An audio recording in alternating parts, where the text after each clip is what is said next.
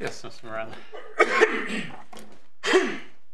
My lords, now turning to the issue of adverse possession. This is grounds 4 to 6 of our notice of appeal. The starting point for our argument here is that there is a fundamentally problematic issue, adverse possession of minerals, solids, and the subsurface. When you look at the surface, possession can be seen in how it's occupied, how it's used, and how it's controlled. You can extrapolate from occupation of one part to another. But with minerals and solids, you can't physically occupy a solid.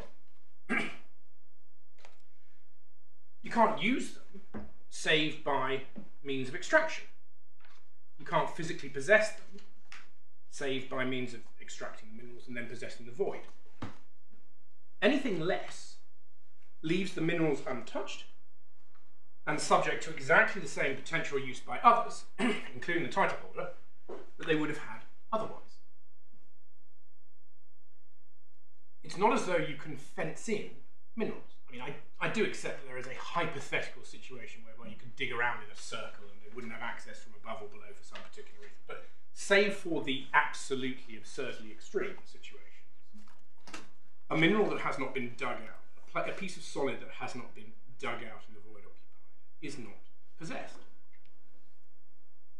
And why would this not be the case? The point of limitation is to protect somebody who has been using land for years, now having to defend against a paper title holder. But if you haven't actually extracted the mineral in question, you haven't been using that land.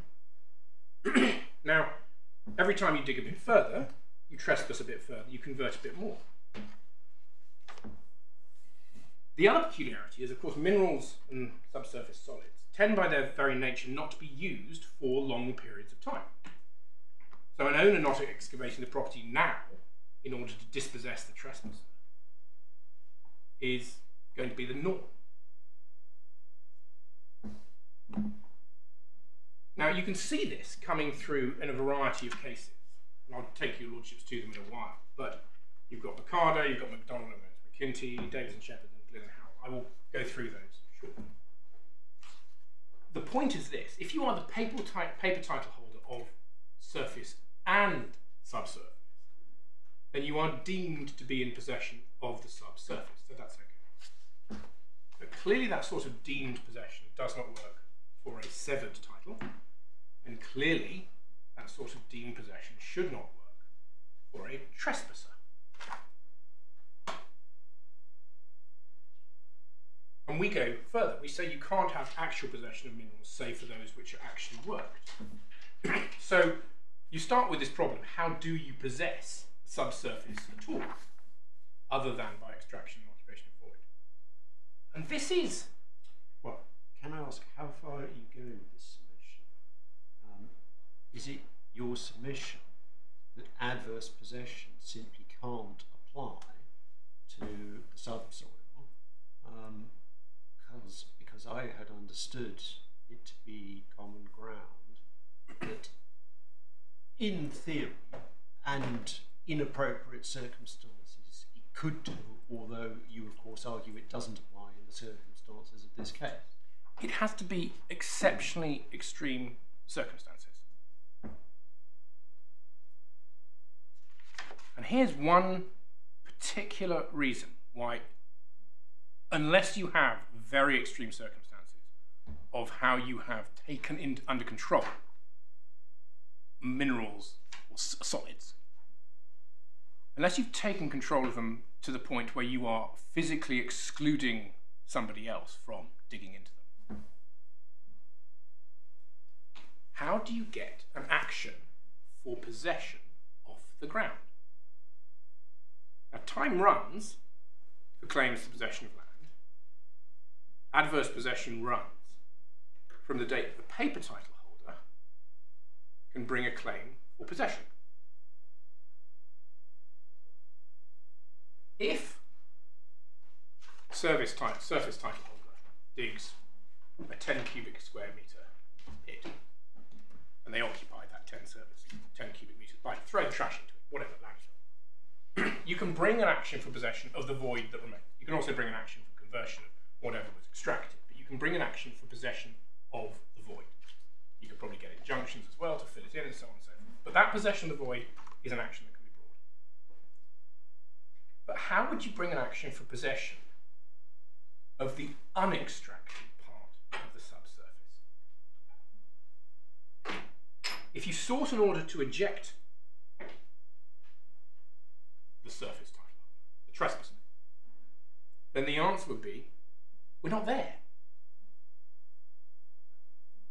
We did not occupy, so you cannot eject. And since we didn't extract, you're not entitled to damages either.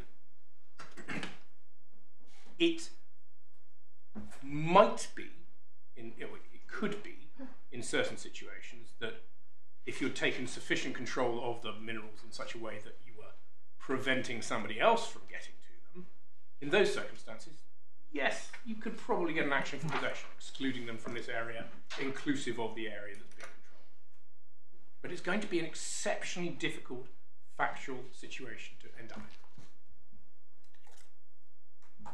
Because whilst you can occupy a room, suppose no one else was in this courtroom, I could occupy this entire room by standing here. And there's a meaningful sense of saying that I'm occupying the room that I'm standing in. I can't occupy the space taken up by this desk. I can't occupy the land, the ground under my feet in a way that I can be ejected from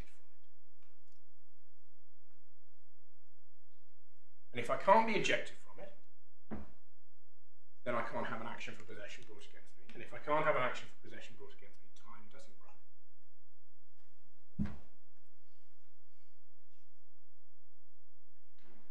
Now, just starting going through the authorities on that. We start with, and it's a brief reference, I grant you, in the case of Boccardo, which is at tab 50, Authorities Bundle 3.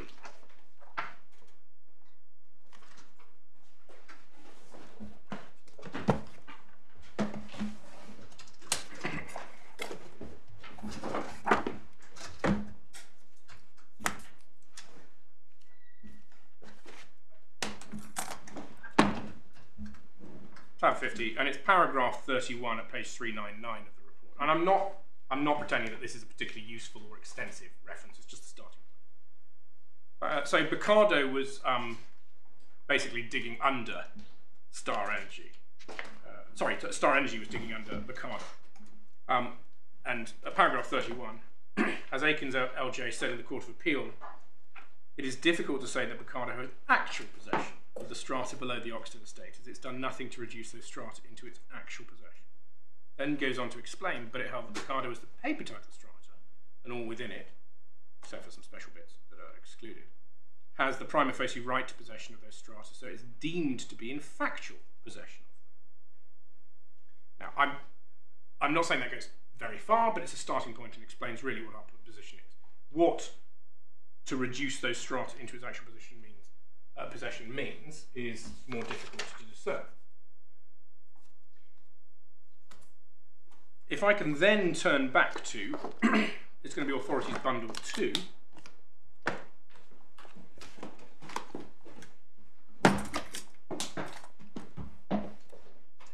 I'm going to start at tab 40.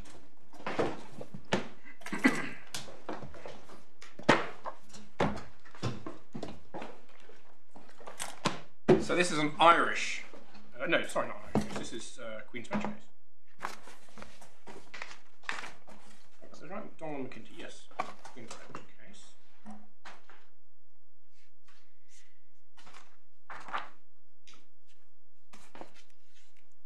I think it is actually Irish, it's in the County of Antrim. I'm relatively certain it's persuasive rather than on an English court binding. So this was a case where the Earl of Antrim granted lands to a McCutcheon in 1738, and he reserved mines, minerals and quarries. And the claimant in this case, MacDonald, was the successor in title to the Earl of Antrim, and McCutcheon never opened the quarries, but his successors in title did in some but not all cases. And it was held there was no dispossession of unopened quarries, and that's at 525 to 526. And if I turn to 525 to 526, 525.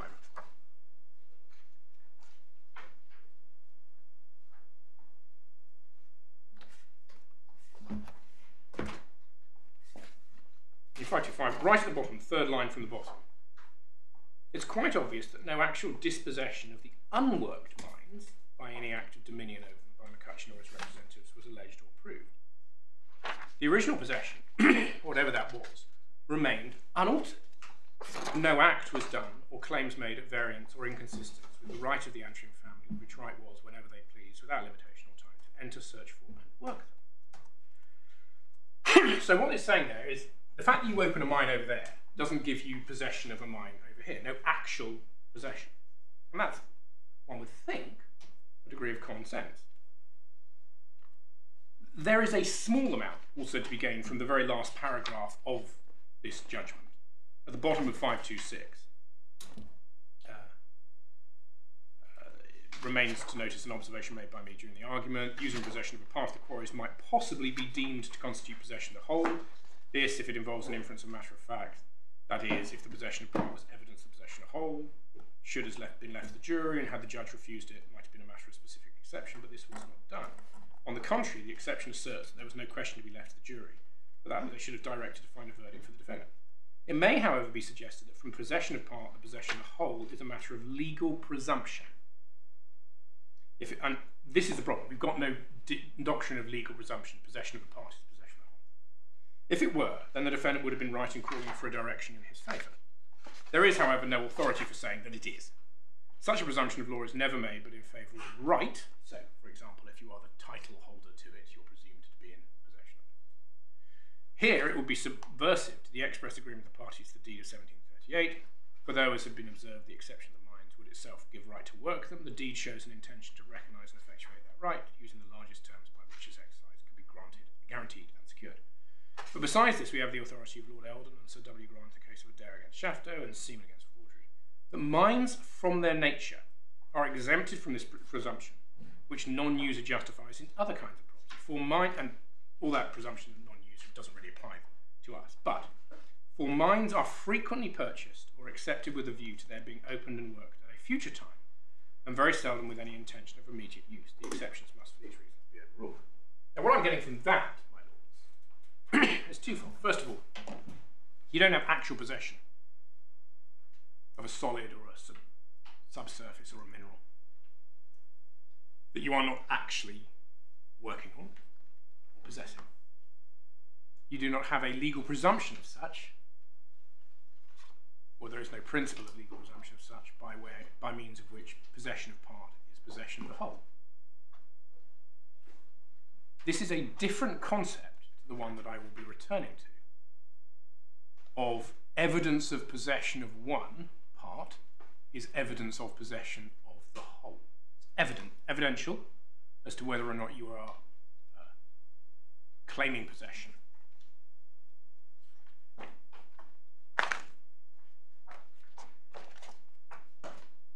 And you do get effectively what's called a legal presumption in one sense or deemed in another, where the title holder of the surface, whereas the whole material, surface and subsurface, is deemed to be in possession of the subsurface.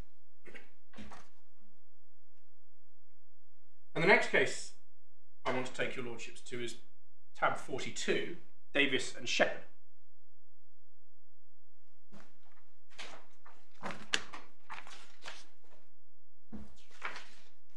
And in particular, page 415.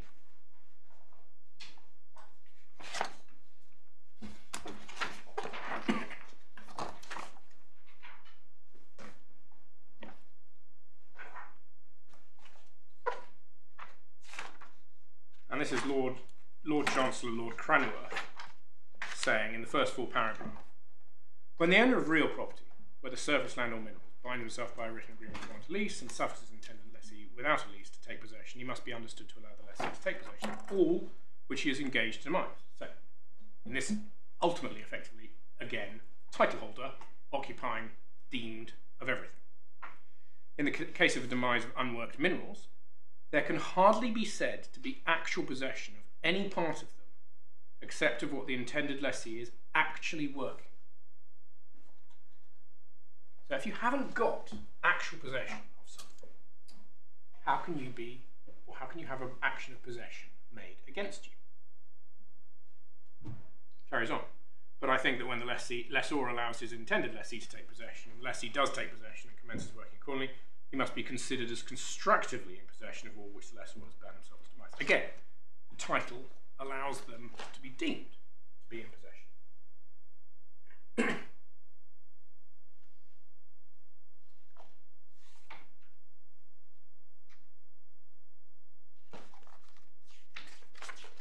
Now, it's not impossible for the manner of doing something to get there.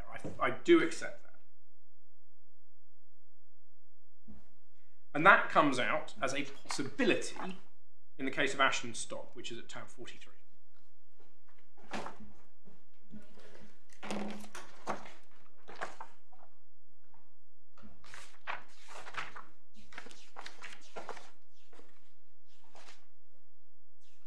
And Vice-Chancellor Hall, by this stage, at page 726,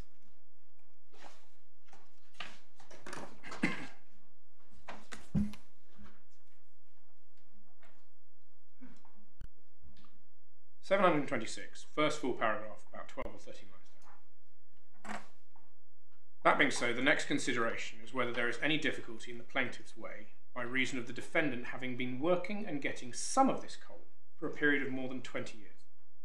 I can well understand that there might be cases in which, from the manner of working coal, a person who began to work it and was a mere wrongdoer and trespasser might have acquired a title to a certain seam or area of coal, and that, by the mode of driving the levels and opening a certain area of the coal, there might have been possession acquired to the whole thing as a mine or as a seam of coal, and not merely to the particular quantity of coal that was actually hewn and gotten. So they're saying you might do it, depending on how you specifically dig out, mine, open up. That is not, however, this case, and it's not necessary for me to say more than such a case may exist. All that we have in this case is that the adjoining proprietor, while engaged in working his own coal, has gone on working into the vein and getting out a certain quantity of his neighbour's coal. So this is somebody who's actually mining coal, not just digging out a bit of a road, but actually mining coal. And they dig into their neighbour's coal and carry on specifically mining it. And they still don't get possession of the seam. That unquestionably will not give a title under statute or in any way to the wrongdoer.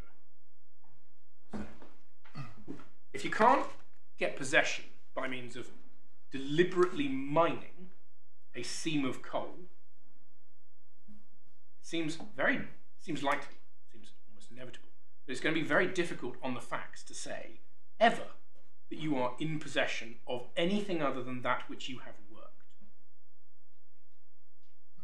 I mean, I understand the point you're making, Mr. Moran, but the bit you showed us first about might be possession of the mine or the seam, how does that fit with what you've just said? Well, what you've just said seems to me to mean that that's wrong. No, it's difficult to see how that happens. I'm not saying that it's physically impossible. There are going to be exceptional circumstances in which the manner in which you do it leaves you with the whole of the remaining part of the seam. You dig around in a circle and you're left with a bit in the middle, perhaps. But if you're just digging in, if that's not going to do it, it's going to have to be something really quite exceptional to possess the remainder of the seam. I mean, these people were deliberately mining coal and they didn't get it. And I'm saying that the judgment of the Vice-Chancellor is that this is possible, theoretically, maybe, but not identifying how you could in fact do it. And I equally am saying it is possible, theoretically, maybe, to take possession of more than just the bit you dug out in certain circumstances. But it's going to require something quite specific, and we haven't got anything close to that in this particular case. Well, if you once allow the possibility, why is it not then just a question for evidence in the usual way as to whether that condition is satisfied, bearing in mind all the points you make about the physical impossibility, so to speak, of taking possession of a solid? There's going to be two questions. You have to ask two different questions. The first, well, there are two, not that you have to ask two different questions, there are two different questions. The first is whether evidence of possession of one place is evidence of possession of another. And that's, if I graze my cow here, am I claiming possession there? If I graze my cow on Blackacre, am I claiming, is it actually claiming possession of Whiteacre? If I maintain there's a couple of cases, there's a specific case, if I maintain this particular part of the hedge, does it indicate that I am actually claiming possession for the whole of the continuous hedge? Yes. There is a different question of whether my actions are capable of being possession in another area.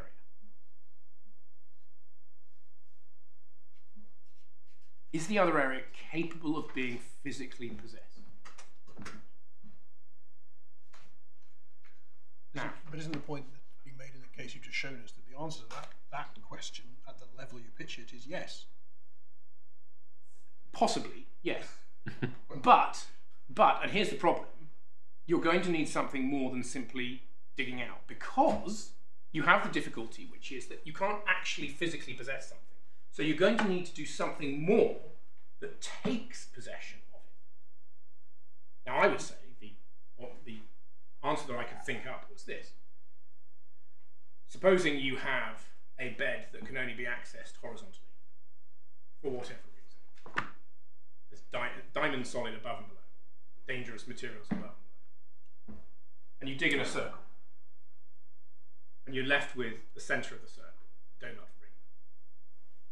You have, I think in those circumstances, taken possession of that bit that you haven't actually dug out because you've controlled it and you've got the void around it. And nobody can get to it from above or below.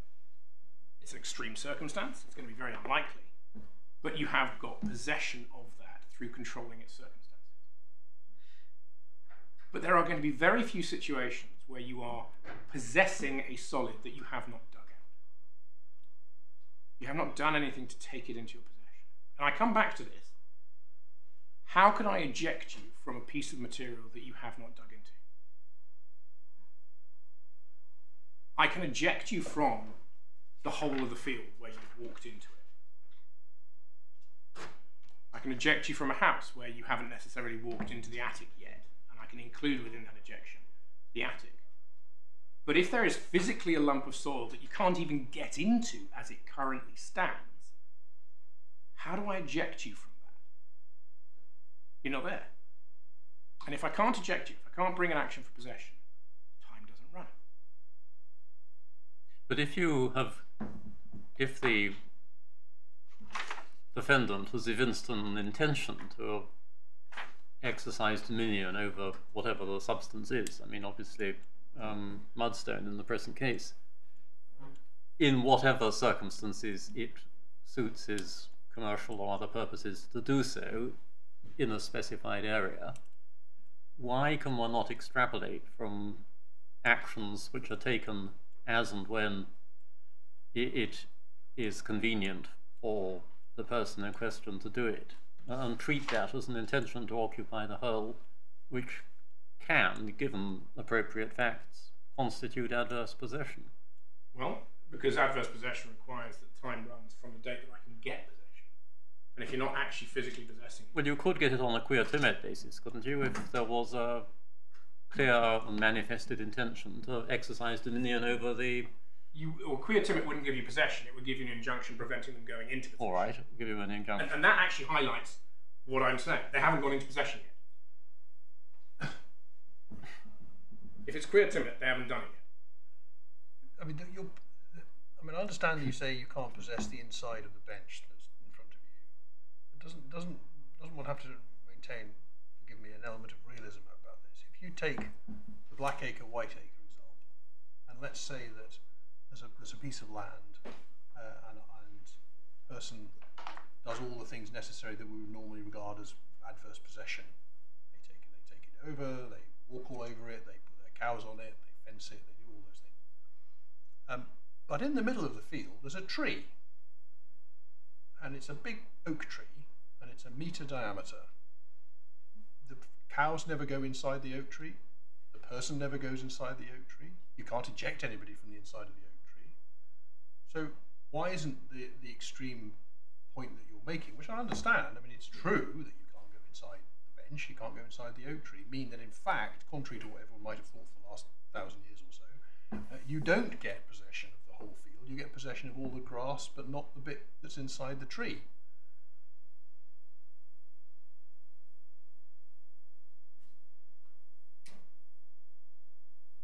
The first point is that in reality they're not occupying that lump of tree, and it's never going to be a question of practicality, because no one is ever going to require them to excuse themselves from the tree unless they're nailing themselves to the tree and putting nails into it and so on. Okay. Which is why, as a matter of practicality, no one's ever going to raise that as an issue, because they're not occupying it, and therefore you don't need to be there. And if you describe it in the order, Tell you what, if I was the paper title holder to a piece of land that someone wants to build a whole lot of houses on, and they're getting adverse possession of it, I think the fact that I own the inside of the oak tree in the middle of the field would be pretty valuable economic right. Okay. The second thing is that if that's a vertical thing, they can theoretically possess above that vertical thing. And the third thing is, it is with a tree, which is growing out of the field in which you're talking. That's part of the surface title. So by the time you're possessing that surface title as a whole, you can include the parts within it. So for example, if you're possessing a building, adversely possessing a building, possessing including the walls and so on, because it's part of what you are physically possessing. It's different for a solid under the ground. You dug out a void and you're possessing that void. You're not possessing anything thereafter.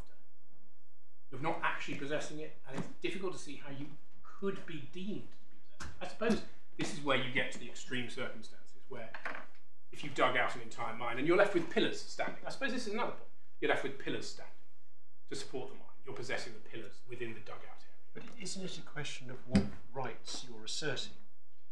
If you occupy the field, in my lord's example, with the tree in the middle, you may expressly or implicitly be taking to assert the right, among other things, to cut that tree down. Likewise, with the minerals underneath the field, you may be expressly or implicitly asserting the right to extract those minerals.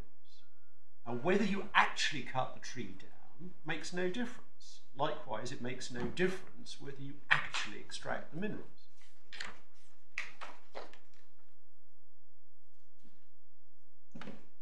It's not about rights, it's about physical control. It's not about asserting rights, it's about asserting possession. And you can see this in, well, starting point is Powell and McFarlane. It comes up in multiple cases thereafter. So Powell and McFarlane, which is in bundle 3 at tab 46.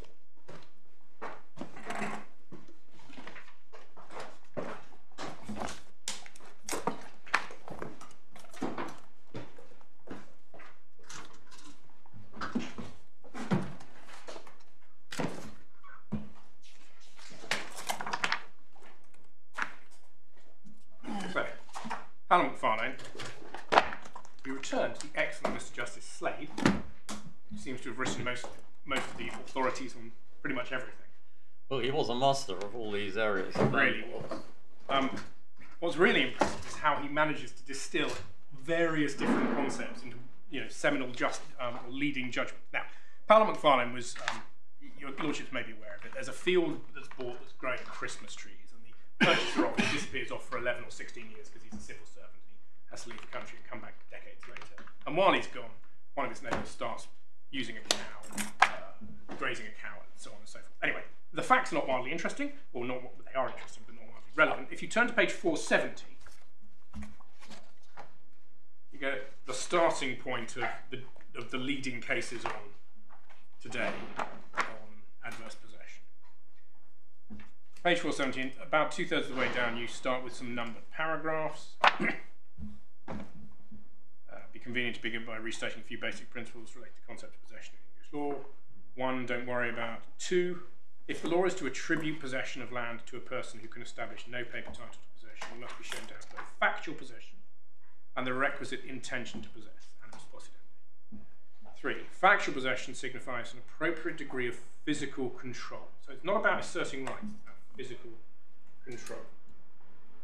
And it goes on, it must be a single... Sorry to interrupt you when you're in the middle of reading the case, but while the question is in my mind, why can the one not connote the other? Because if you say, I'm entitled to, and I'm going to cut down this tree, you are asserting physical control. No, it's a statement, not an act.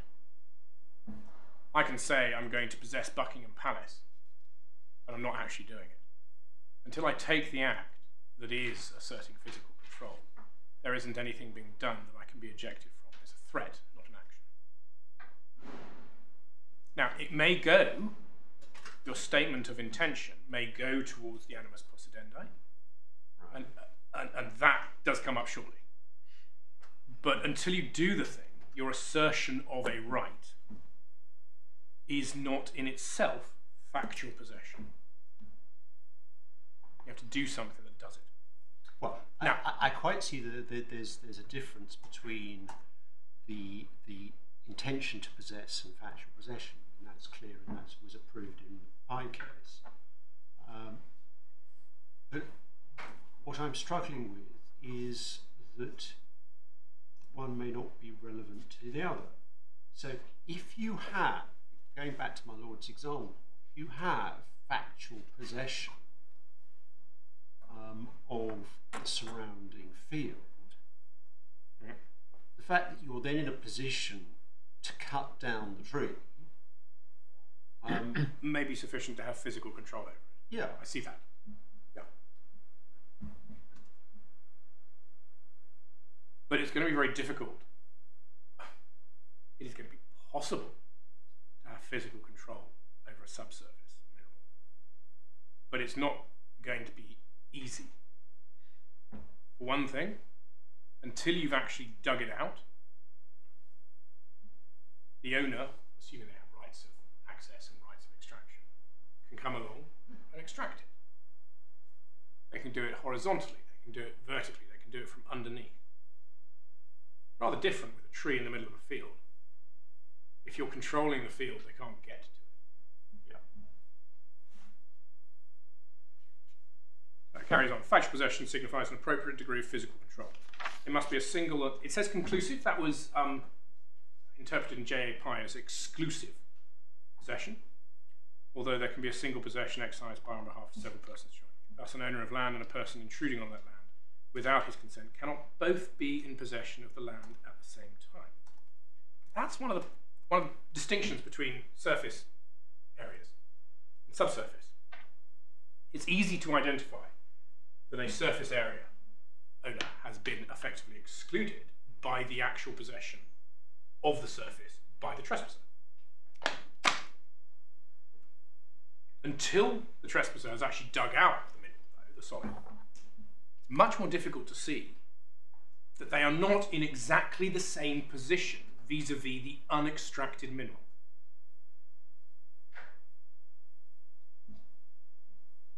That is a real problem for saying that there is exclusive, single and exclusive possession. If, until that time has happened, you're in the same place, how does that work? And at some point, possibly at the end of this, I'll come back and refer to, I think it's come up already in the authorities that I took your lordships to a few minutes ago. Until that's done, the owner is in exactly that same position. And that was, I think,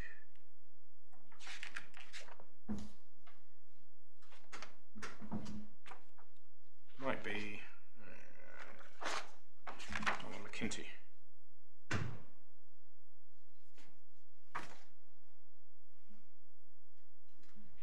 find it. There was. I know there's a reference in one of the authorities to saying that until that time happens, the original owner is in exactly the same position as they were before.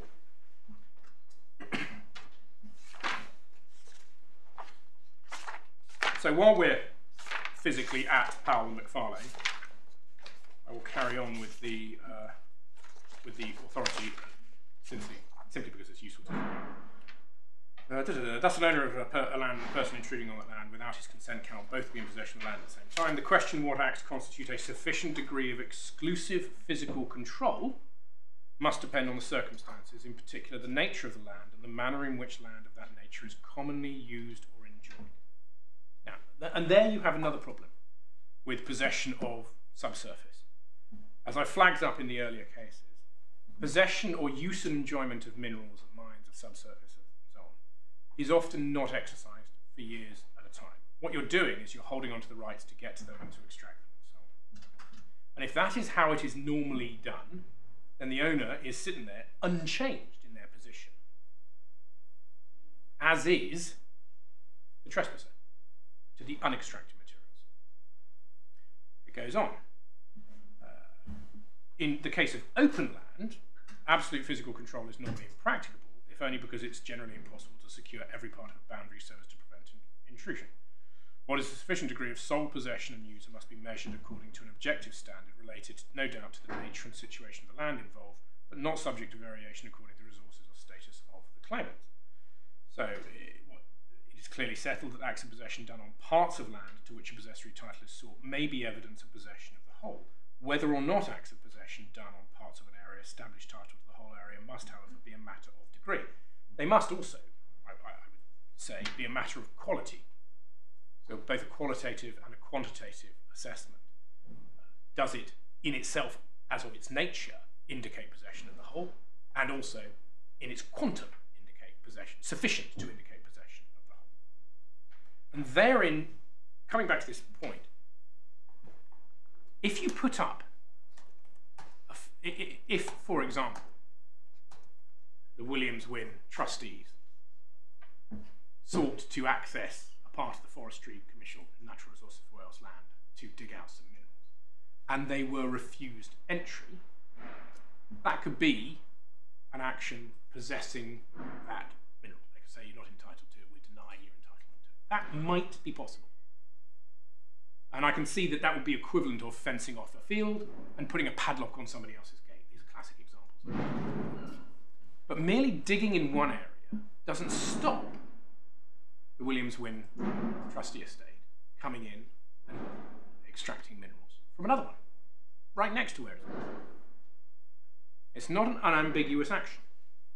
But may it not be said that the facts come, broadly speaking, within the example given at the end of that subparagraph by Mr. Justice Slade? Everything must depend on the particular circumstances, but broadly, ...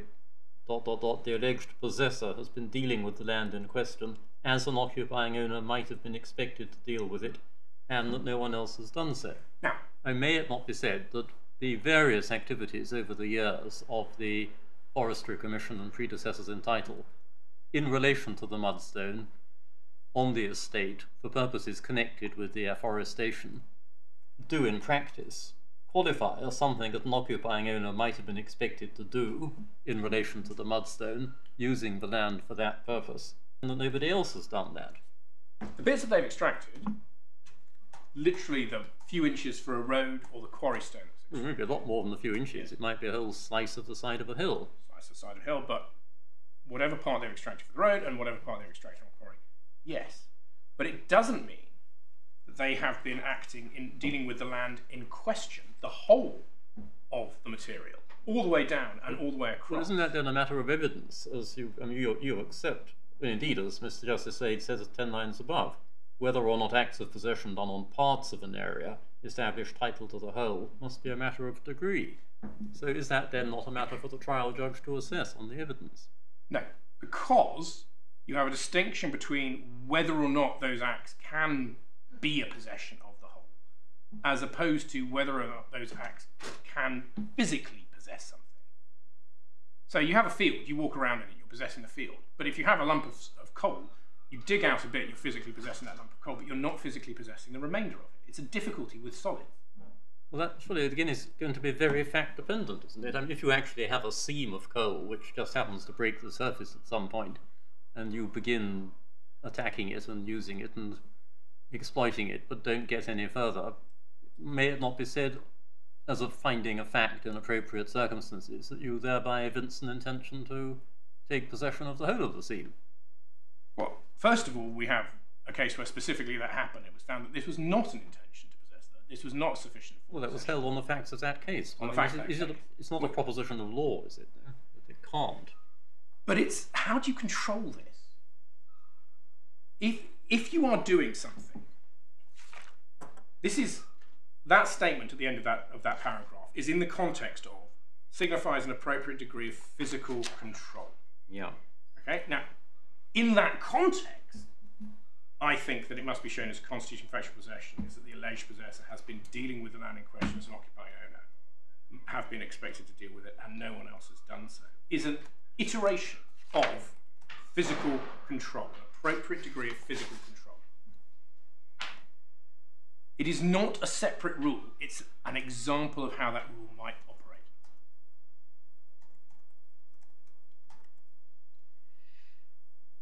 And that has to be the case.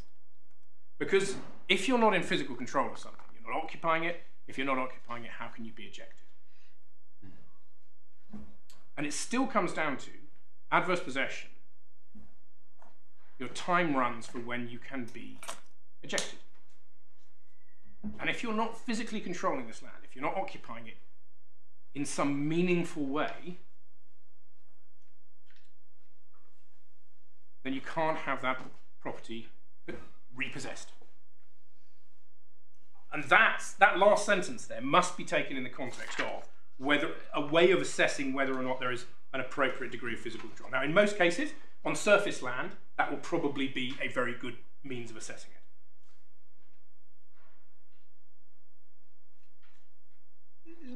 Isn't that sentence saying, if I may say so, the opposite of what you just said? It's putting what seems on the face of it to be a very rational statement of what the principle actually is.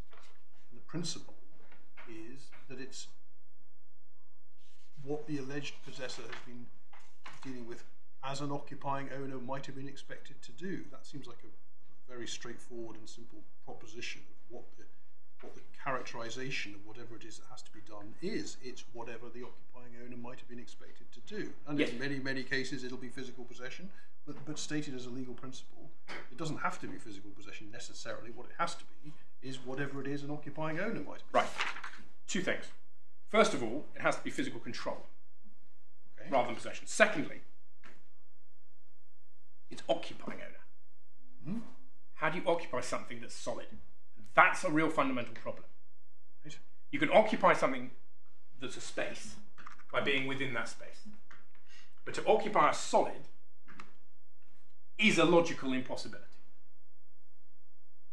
So when he says, when Mr. Justice Slade says, everything must depend on particular circumstances. So this isn't a principle, this is an example of the principle.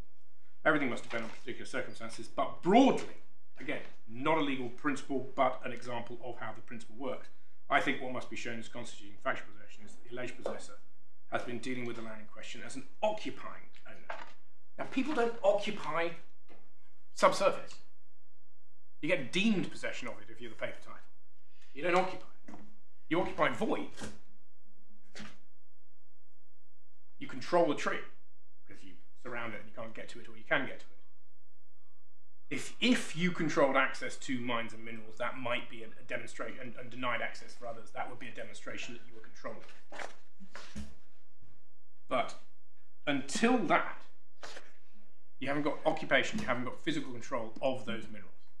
And it's a difficult conceptual problem for adverse possession of solids. There aren't many cases on this because it's quite difficult to do. Quite rare to do as well.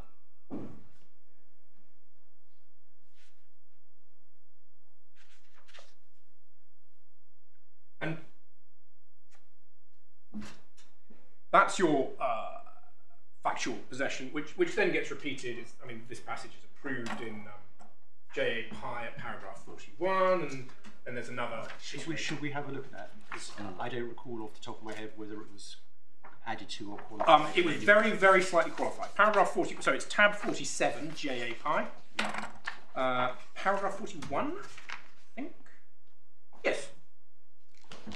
So an abbreviated paragraph.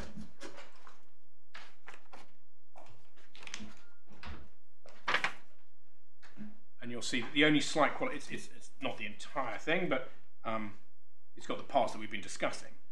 And the only real amendment to it is factual possession signifies an appropriate degree of physical control. It must be single and exclusive possession, so a gloss rather than a correction. Now, it's quite limited in J.A. Pye because that's all that was necessary in the present case. They were in occupation of the land, which was in their exclusive physical control.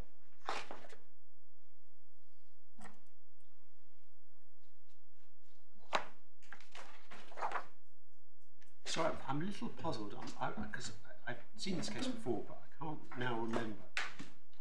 The word exclusive is put in square brackets, not in the original. Does he explain somewhere why he's substituted that word? You know, off the cuff, I can't remember. I think. I suspect he thought it was a typo. I mean, that was. Yes, I think it's you read the whole of the paragraph, and it's clear that what meant is excluding the paper title owner, excluding the world at large. To be sure, that's logical. I was just wondering if he'd actually spelt that out somewhere. I don't think it has. I mean, it's a fairly common convention to correct a typo, by putting the word that should have been, you think, was obviously meant in square brackets. Yes, and in fact, later on in subparagraph 3 of Powell and McFarlane, it talks about what is a sufficient degree of sole possession and user must be measured according to the objective standard, and so on and so forth. So I think it's just a typo correction, possibly, or an extrapolation, or a gloss. Yeah. All right. Thank you. I mean, with a judge as careful as Mr. Justice Slade, even the typo is a bit implausible to read. One knows how these things can slip through. Yes, anybody can be subject to typos, my lord. Something Well, I hold dear to my heart. And then that passage is repeated. I mean, again, it's repeated in tab 47, Smith against Waterman, paragraph 18. And then ultimately, probably the next most useful thing is Robertson Swangrove Estates at tab 49.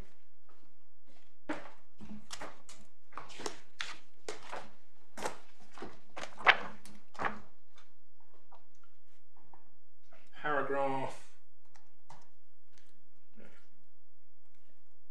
40. Paragraph 40, yes. So Robertson Swangrove was my learned friend was in this case, Mr. Wynne-Finch, was the extraordinary case of thousands of acres of foreshore and multiple claims dating back to 1200s and so on. Anyway, they decided to deal with adverse possession before they got into proving title, fortunately. And you get at paragraph 40 this particular part of judgment dealing with factual possession. So in my judgment, the authorities well support the defendant's submission that factual possession signifies an appropriate degree of physical control having the following characteristics. Now, I would add in some sub-numbering here. One, or that, namely, one, that it must be a single and exclusive possession, though there can be a single possession exercised on behalf of several persons jointly. That if the squatter is in possession, the paper owner cannot be. So a declaration that you're going to do something isn't going to suffice for that. 2, that what acts constitute a sufficient degree of exclusive physical control must depend on the circumstances, including in particular the nature of the land and the manner in which land of that nature is commonly used or enjoyed. Now, that's, I'm going to come back to in a moment as a particularly fundamental problem with minerals and subsurface. 3, I would add in there, that what must be shown as constituting factual possession is that the alleged possessor has been dealing with the land in question as an occupying owner might have been expected to deal with it, and that no one else has done so, and that factual possession must be sufficiently clear that if the owner was present on the land, he would appreciate the squatter was dispossessing him. That last sentence is supported by Powell at 480, where he says, in view of the drastic results of change of possession, however, a person seeking to dispossess an owner must, in my judgment, at least make his intention sufficiently clear so that the owner, if present at the land, would clearly appreciate that the claimant is not merely a persistent trespasser, but is actually seeking to dispossess him. Now, if you jump back to 2, that what acts constitute a sufficient degree of exclusive physical control must depend on the circumstances, including, in particular, the nature of the land and the manner in which land of that nature is commonly used or enjoyed. You get to the other problem about subsurface minerals solids. You use and enjoy them by extraction. And extraction, almost inevitably, I can think of certain other situations, but you use and enjoy them primarily by extraction. And as has been pointed out in cases going back to the 1800s, this regularly doesn't take place for long periods of time. So it's not as though one person not extracting material in location A is in any way contrary to somebody else not extracting material in location A.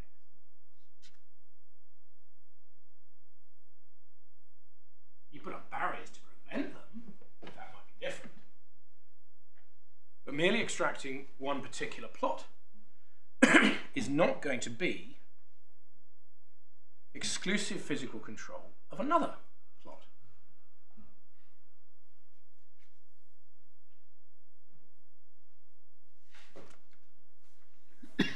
And then you come, and I will get back to the question of matter of fact and degree shortly. And then you of course come to the next point about whether or not digging a number of quarries and a certain number of roads is ever going to actually extend to A, the vertical, below the depth in which it's extracted, and B, the horizontal of thousands of acres. But that's if you get to the point where this could be possession of the other materials. And but why can you not exercise the requisite degree of control, dealing with the land in question as an occupier might have been expected to deal with it, by virtue of your exclusive possession of the surface? Right, because as long as you're just occupying the surface and you're not doing anything to stop someone coming in and exercising their rights of access to the minerals and their rights of extraction, you haven't done anything that's adverse, you haven't done anything to possess it, to control it. So suppose you own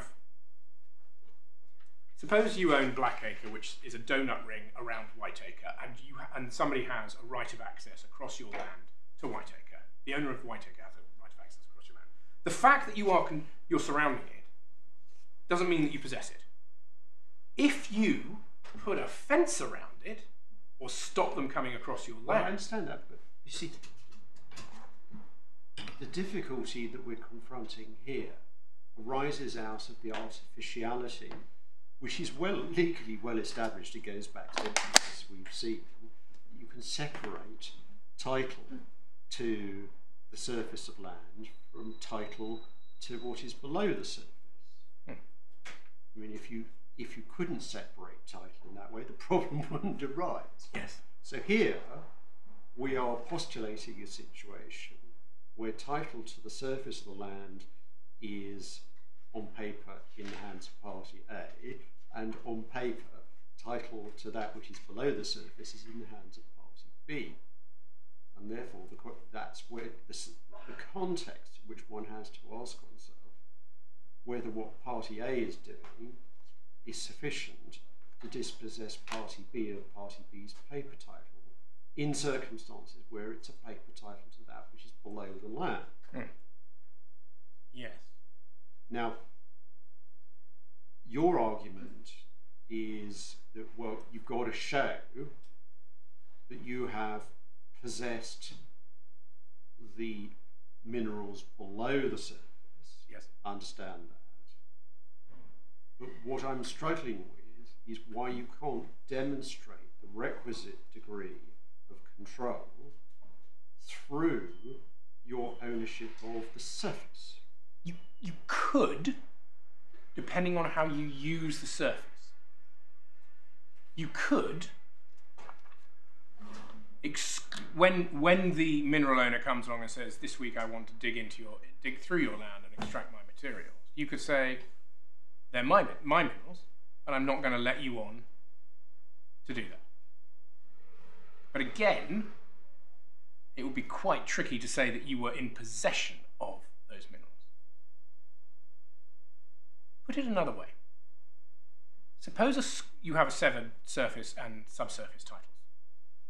A squatter who occupies and possesses the surface still doesn't get adverse possession of the subsurface, because possession of the surface is not possession of the subsurface, and it's not, if you're not the actual title holder to the subsurface, it's not even deemed possession of the subsurface.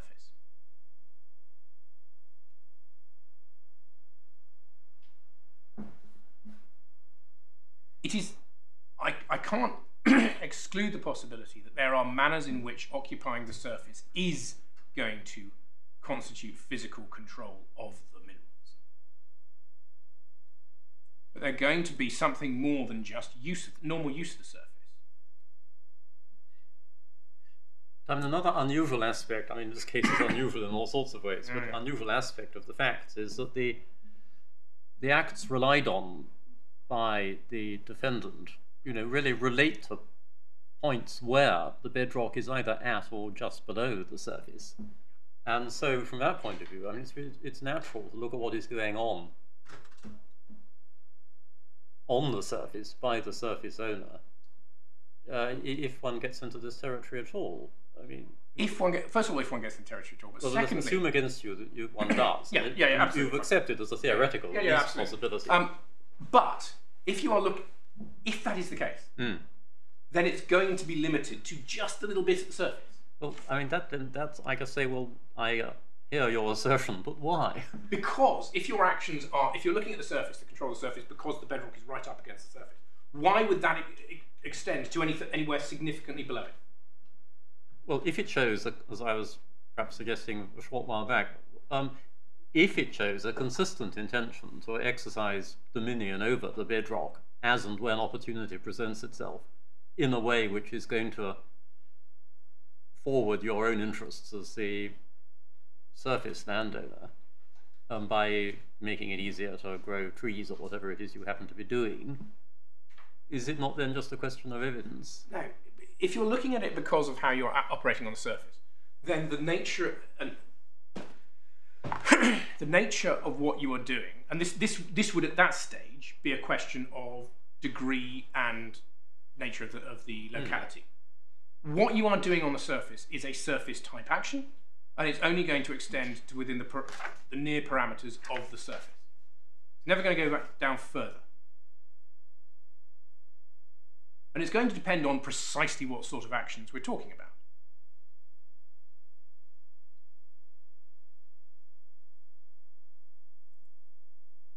And then you come to, I am slightly jumping ahead of myself, but it's a useful place to put it in. You come to the actions which are put forward in this case, which is quarrying and road building, or road construction / maintenance.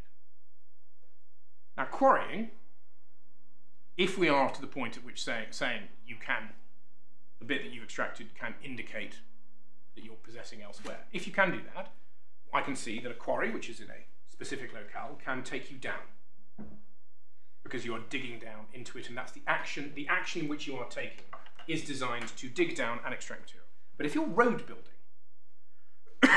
first of all, it's a very specific, narrow strip that is of limited depth, and it's limited because it's the nature of road building. You don't dig down forever, you just dig down what is necessary. So it's limited depth. And here's the other point. If you want to, so it can't extrapolate downwards by the very nature of it. It's not claiming anything more. And you can't extrapolate outwards either. Because all you are doing is doing a horizontal strip or line.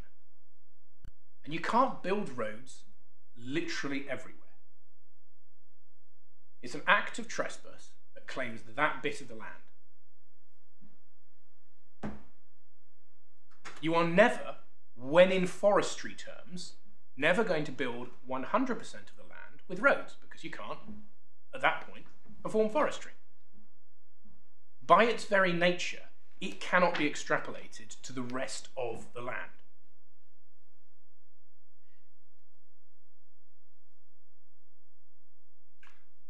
But is that what matters?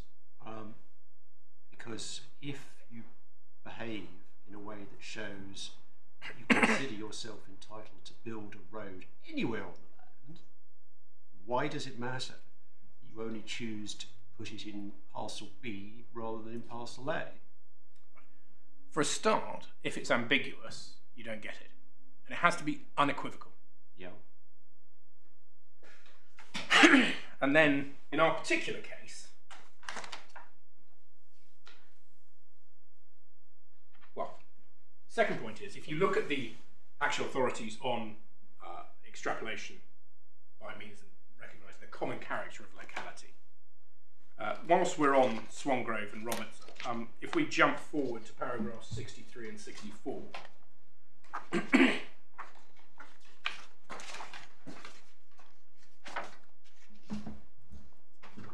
or actually start at, hang on for a second.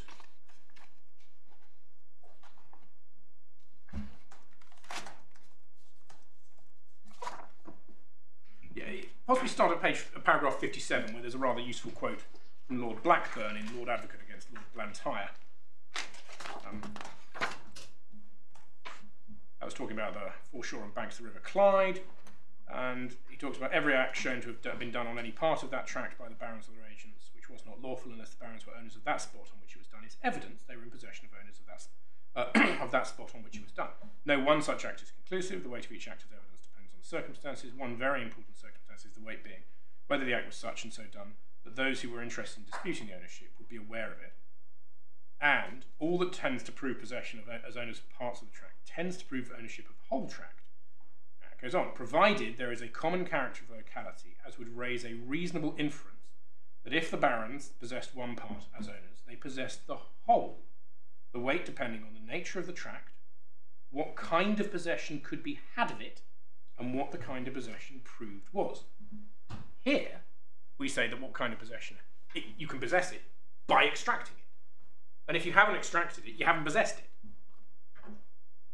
The nature of the tract, this is forest land and you're building a road. But it slips between one forest area, a clear area, and another forest area. So it doesn't extend beyond the necessary next pot of land at the very minimum. And what the kind of possession proved was. And in this particular case, in our case, it's a matter of digging down to bedrock, or digging into the bedrock by a few inches, or digging into the side of the hill. It's not claiming that substantial piece of land over there. And if you're going to claim the whole of it, think about what this is extending to. You build a road here, are you actually claiming down to the centre of the earth and over to the edge of your title? It is, just as a matter of degree, grossly excessive. I watch time going by. So on that matter of, I will come back to that matter of degree in a few minutes, but turning over the pages, paragraph 60.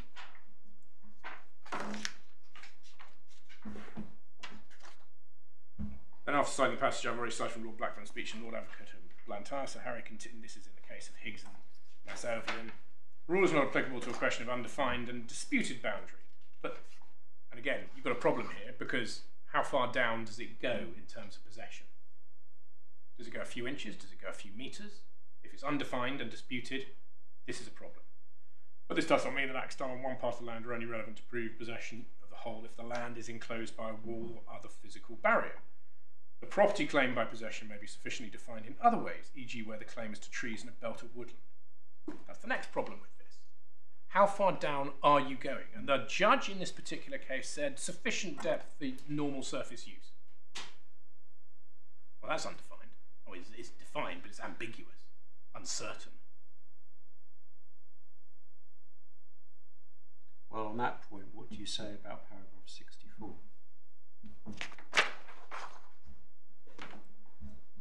Now, getting to that. So, can we go back to 63 first, before going to 64? So, 63. There's ample authority for the proposition that acts on one part of an area. Note that area, two-dimensional, may be treated as continuing possession for the whole area, provided there is such common character of locality as would raise a reasonable inference. Reasonable inference that if a person was possessed of one part of the owner, so possessed the whole of it.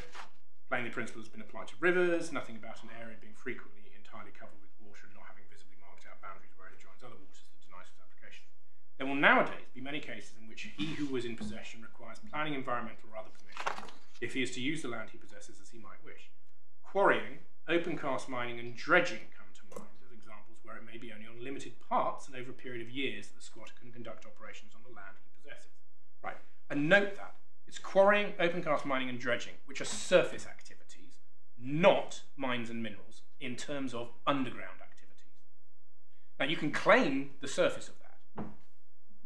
You're excluded from dredging this particular area for 6 months of the year, but it's okay because you dredge it for the other 6 months of the year. The fact that it's temporarily interrupted doesn't mean that you're not actually claiming possession. But it is interesting that it's quarrying, open cast mining, and dredging rather than mining. And note also, it's over a period of years that the squatter conduct operations on the land he possesses. The land, the area he possesses. Unless a practical view is taken of possession of part, representing possession of the whole, there will be many cases in which acquisition of the whole by actual possession would be impossible. And that... But suppose we take the expression that he uses, quarrying, open cast mining, and dredging, and substitute quarrying and road building. What's wrong with that? You can possess the whole of the bit of the road that you've dug. The actual bit that you carved out, you can possess that.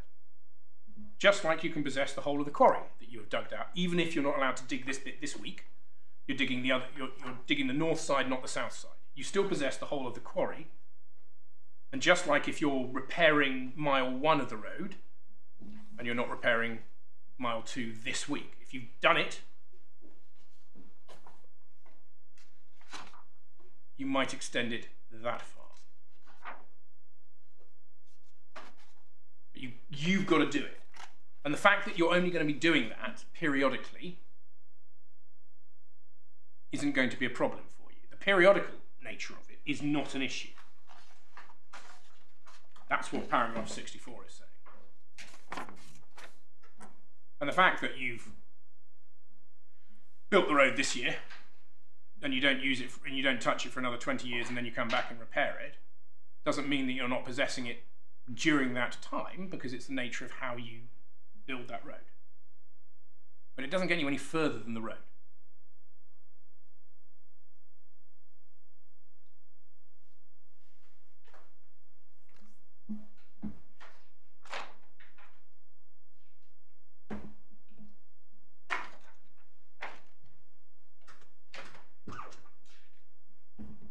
And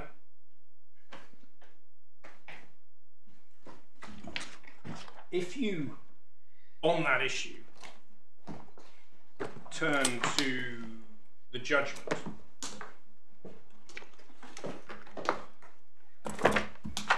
core bundle tab A,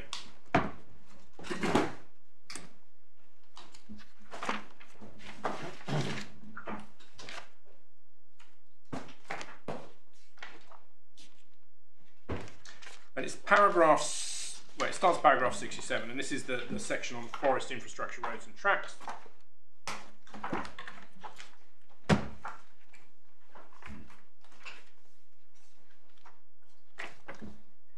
Paragraph 67. So we have a very large area of land. We say that, and this is what they get to. 67. There are a mixture of forest roads and tracks.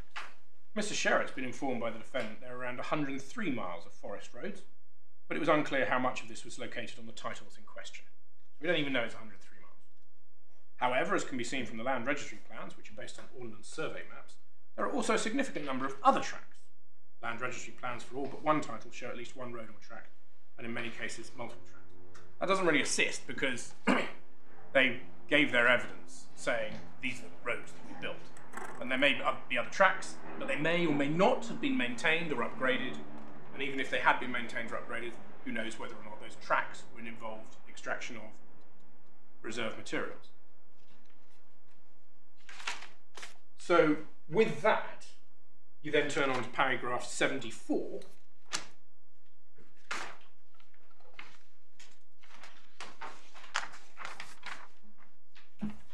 And this is the height of the evidence in support of their position. 74. Although he had no direct knowledge of the sites in dispute, Mr. Wallace, one of the defendant's witnesses, evidence is also of some relevance to this issue. He said that in a fully roaded mature forest, the roads with their bends, junctions, banks and unplanted verges will be deemed to account for 15% of the forest area. Although this obviously includes unplanted areas on either side of the road, it gives some idea of the likely scale of the road and track network. And in fact, Mr. Wallace's evidence, which is in Supplementary Bundle B at tab 18, at paragraph 26,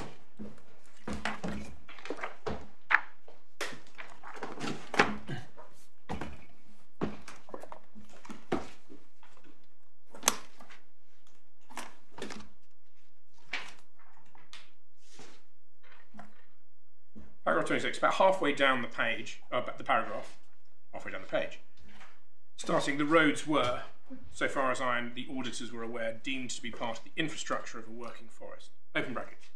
The forest road network is generally very extensive, and in a mature forest, which is fully roaded, question mark whether all these are, the roads with their bends, junctions, drains, abatters and banks, as well as the roadside verge or unplanted forest edge, would be deemed to account for 15% of the forest area or compartment.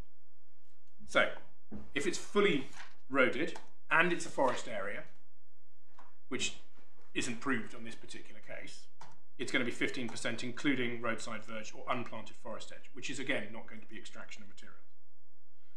The unplanted roadside edge was particularly important to ensure that light could reach the forest road surface, which as a waterbound macadam construction would be severely weakened if the growing trees cast a permanent shadow over the roads, preventing them from drying out. So you've got an area of unplanted land, but not road, to either side,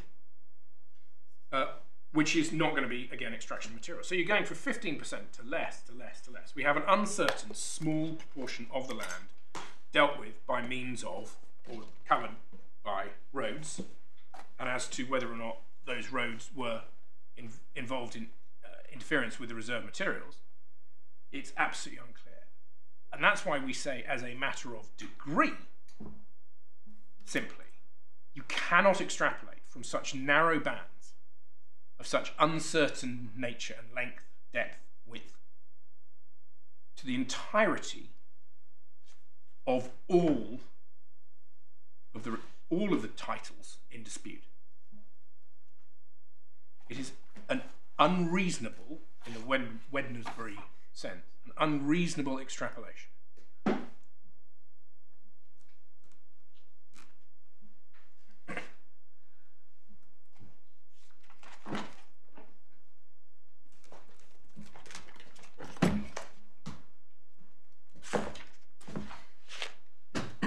I mean, it's not a public law question, so maybe Wednesbury isn't quite the right label, but effectively all we're saying is, insofar as it's an overall conclusion of fact, are you saying it's an impossible conclusion to reach on the law, or just it's one which goes beyond the reasonable latitude open to any judge on an issue of fact? That. It's effectively that. Because, well, okay, it's not quite that. It is that when assessing as a matter of degree that this is evidence of adverse possession of the entirety of their land, that was wrong in law. And this is ground 4.1. The learned judge urged in law and was wrong to hold, 1, that digging into mudstone to construct a road or track, to construct ramps to allow harvesting to, or extract material from a quarry or borrow pit, and this is paragraph 150 of the judgment, constituted adverse possession of the entirety of the claimant's land, beyond that directly under those locations, being either the subsoil of the defendant's specific title where the act took place, so straight down, or the subsoil of the defendant's contiguous titles. Well, I go on to say, 4.2, that digging into mudstone to construct a road track or construct ramps to allow harvesting constitute adverse possession of the subsoil at all, or the avoidance of doubt given paragraph 170 of the judgment of the subsoil below the level of actual interference. And that's the point about you dig out, you extract, fine, but you can't say that you possess anything more. Now, the ground 5, the judge erred in law and was wrong to hold, alternatively the learned judge made an error of fact, that it was proved on the balance of probabilities that there was disturbance to mudstone in subsoil in every forested area, the subject of a claim. And that's my point about, you've got 15%, you don't know where the roads are, you don't know if the tracks are there. This is a possibility on an uncertainty. You can't prove it on the balance of probabilities.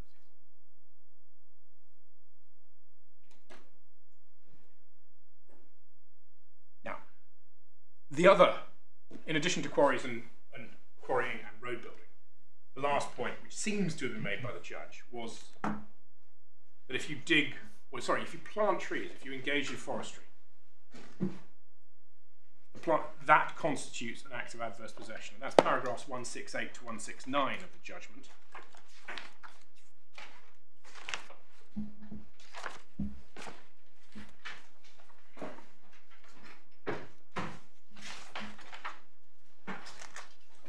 Again, this is just a question of what acts can constitute adverse possession.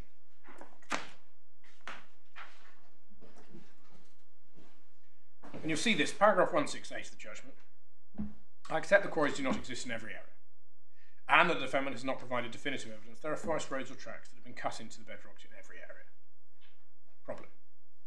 However, at the very least, there will have been disturbance to mudstone in subsoil, and consistent with the finding of 77 above, I consider it more likely than not that by now at least some disturbance to the bedrock will have occurred in every forested area the subject of a claim. I'll come back to 77 in a moment. In every such area, at least some forest roads or tracks will need to have been constructed or improved to allow mechanised planting. There isn't the evidence of that. Trees must in many places have themselves encroached on the subsoil. And for the reasons I discussed with my Lord Justice Arnold this morning about roots and planting, that's not adverse possession. You plant something in the soil, if its roots go down, that's not adverse possession by you. If for no other reason that it's far from an unambiguous action that you're claiming possession of that land, it's a tree growing. In every such area, an objective informed observer would appreciate that additional activity would typically be required for harvesting, if not for thinning. It's going to happen in the future, but it hasn't happened now. And this bit, 169, by planting, the defendant's statutory predecessor was manifesting an intention to take whatever steps it needed to take to harvest in due course. And the informed observer would be aware that that would be highly likely to require further disturbance to the subsoil, and in many cases to the bedrock. What you are going to do in the future is not an act of dispossession today. For one thing, you can do it in many different ways. You could get a license. Importantly, this intention will be manifest as regards the whole forested area. Again, intention, not action. No such observer would consider that the actions taken by the defendants and statutory predecessors were equivocal. Obviously, for the reasons already outlined, we disagree. And furthermore, in all areas, some harvesting activity is likely to have occurred already.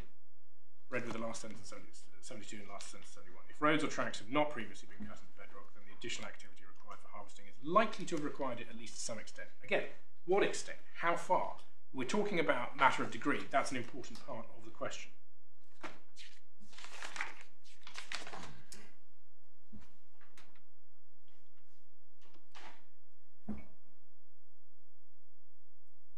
And then paragraph 77, just to flag this up, and this is quite a substantial problem if it's a matter of degree. Paragraph 77, page 100 of the bundle. There's no evidence of the precise extent to which it would have been necessary to cut into the bedrock on the titles in dispute. Mr. Sherratt suggested that in most cases, not all, but most, it would be necessary to dig into the bedrock to some degree. Doesn't say how much. Bearing in mind the hilly terrain, the thinness of the soil and subsoil, and the need to accommodate heavy machinery, I accept Mr. Sherratt's evidence. It doesn't say how much, where, how long. And again, this comes back to, you've got a number of places where it's dug into the bedrock to an uncertain degree. That is not sufficient to claim thousands of acres of subsoil.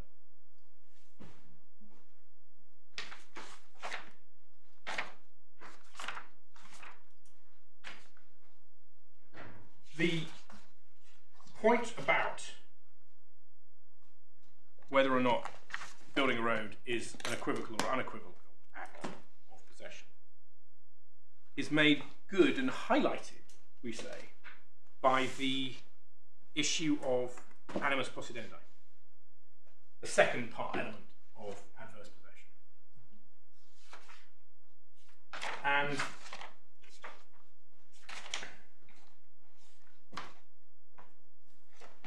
sorry, I'm going to stop. I'm going to jump back to the last. I'm just finishing off on the last thing that I was doing while we still got the judgment in hand. The last paragraph 151 of the judgment is where the judge deals with determining the relevant geographical area. Page 119. Yes.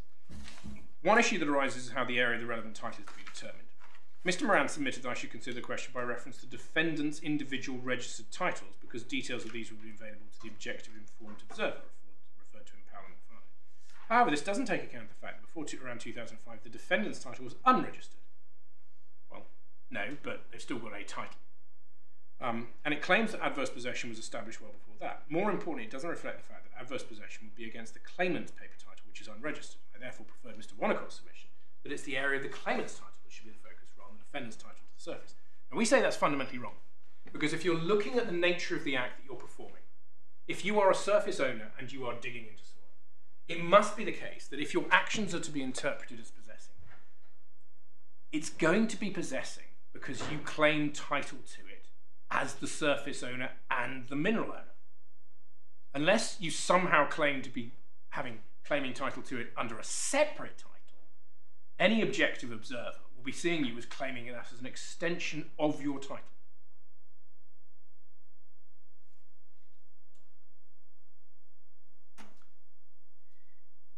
If you don't approach it that way, you come up with an enormous immediate problem. Suppose you own Blackacre, which is 1 acre in the middle of 1,000 acres, where all the subsurface is owned by the Bishop of Durham, and you dig out against the Bishop of Durham's single title of thousands of acres. Are you claiming possession to anything outside your own title? It's absurd to suggest that. It must be by reference to your title. And certainly, in terms of equivocal or unequivocal actions, at best it's going to be by reference to your title.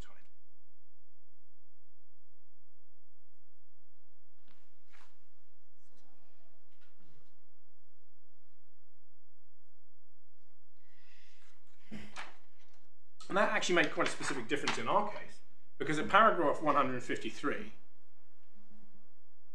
the judge found that in fact, Williams-Wynn estate has a single title derived from ownership as lord of the relevant manor.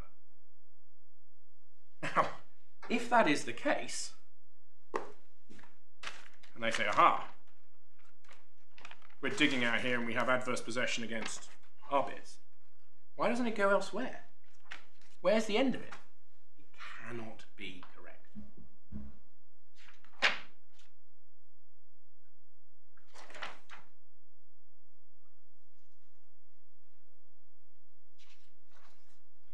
And then at paragraph 164, I'm just going to drop one last time before moving on to the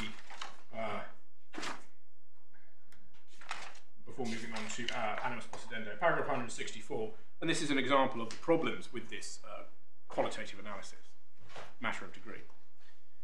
Turning to Mr. Moran's other points, I do not accept there is a meaningful difference in this context between forest roads and tracks on the one hand and quarries and borrow pits on the other. I found as a fact that in most cases it was necessary to cut into the bedrock to some degree to construct roads and tracks. Quarrying is usually into the hillside in the same way for side roads and tracks. Whatever may have been the defendant's belief about paper title ownership at the time, the objective manifestation is similar. It really isn't. But again, if you are exercising this for the purposes of extrapolating out, of seeing whether there's a common characteristic in the locality, so that an act in one place can claim possession elsewhere, that nature of the act of building a road is fundamentally different from the nature of digging a quarry. One is doing it to provide a road, the other is doing it to extract minerals. Material.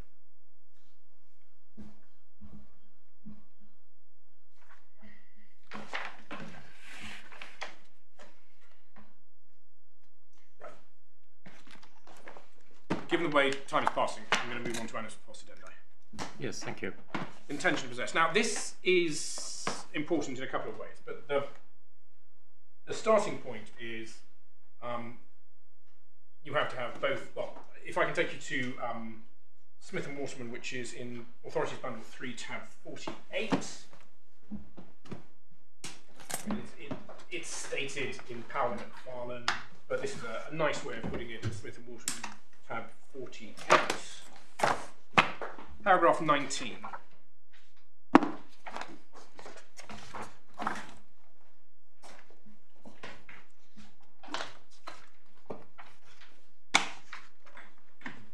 By the way, I apologise for swigging straight out of a bottle.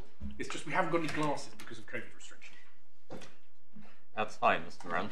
Enormously grateful. I suddenly felt very embarrassed. Anyway, 19. The animus possidendi, perhaps better referred to these days as the intention to possess, involves, as Slade J describes in Howell's cases, quoted by Bramwell and in Pye's case, an intention in one's own name and on one's own behalf to exclude the world at large, including the owner with the paper title, if he be not himself the possessor, so far as is reasonably practicable, and so far as the process of the law will allow.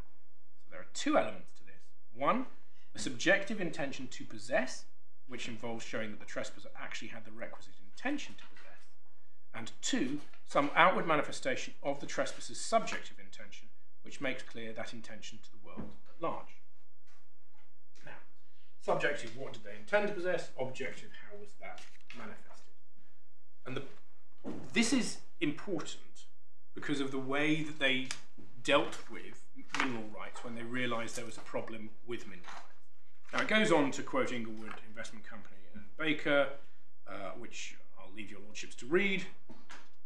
And then the bit I really want to highlight is the next quote in this actual judgment. In other words, the manifestation of the trespasser's intention to possess must be unequivocal. And then quoting Powell to explain why.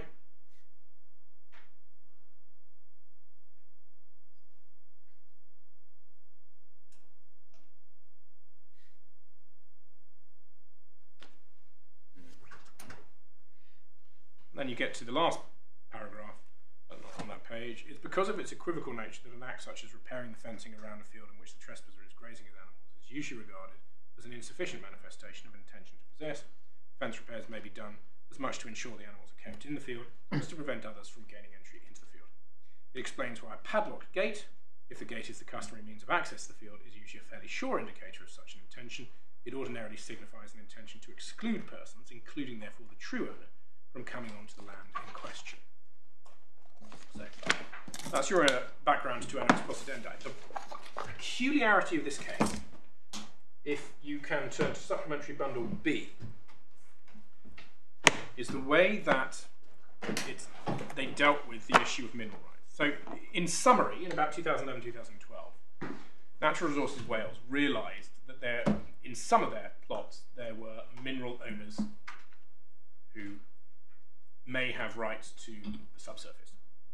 And they conducted a survey, and they ended up putting together a spreadsheet which had warnings, red, amber, and green, depending on whether or not they thought other people had these rights. And where it was red, they ceased quarrying activities. Where it was green, they carried on. But in all of the titles, red, amber, and green, they carried on with the road building. And you can see this, I mean, the setting out what's going on is at tab 18, paragraph 45. This is Mr. Wallace's witness statement. Mr. Wallace's witness statement, page 106.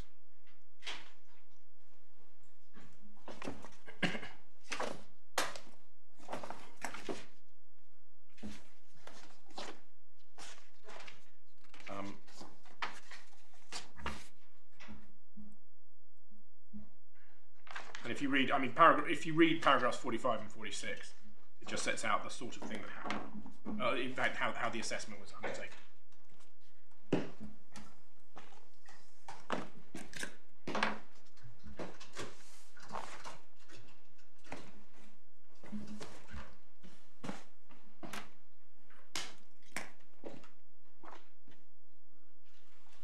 Now, they stopped the quarrying, but they didn't stop the road building in the areas where there were mineral rights.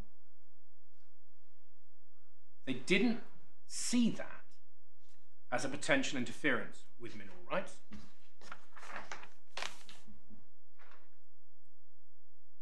They saw that as the action of a surface owner, not a subsurface owner. And whilst, yes, they were intending to possess, not own, but possess the bit that they dug out on each road, it doesn't go further than that. That's all that they were doing. Now, so there are two things that come out of this. The first is they could only intend to possess what they were actually digging out. And the second is this. If they thought that this wasn't a problem, it is, we say, strong evidence that these actions were, at the very least, equivocal in terms of claiming possession of anything other than the part being dug out. If it's equivocal, it's insufficient. And that's the quote from Powell and McFarlane: when possession or dispossession is to be inferred from equivocal acts, the intention with which they are done is all important.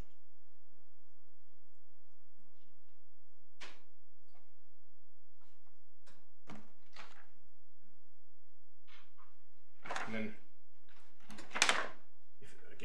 if his acts are open to more than one interpretation, and he's not made it perfectly plain to the world at large by his actual words that he's intended to exclude the owner as best he can, the courts will treat him as not having had the requisite animus possidendi, and consequently as not having dispossessed the owner.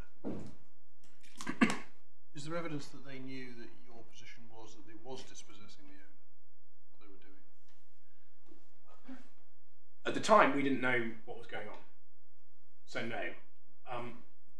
What happened was that having done this is a very brief encapsulation, having done this survey, I think in 2015, one of the land agents saw that there was a mineral right in one particular plot and wrote to Williams-Wynn estate and said, can we do this? And that opened basically a can of worms where the estate came along and said, hang on, you've been doing this all over the place, how much is this? And that brought about this issue.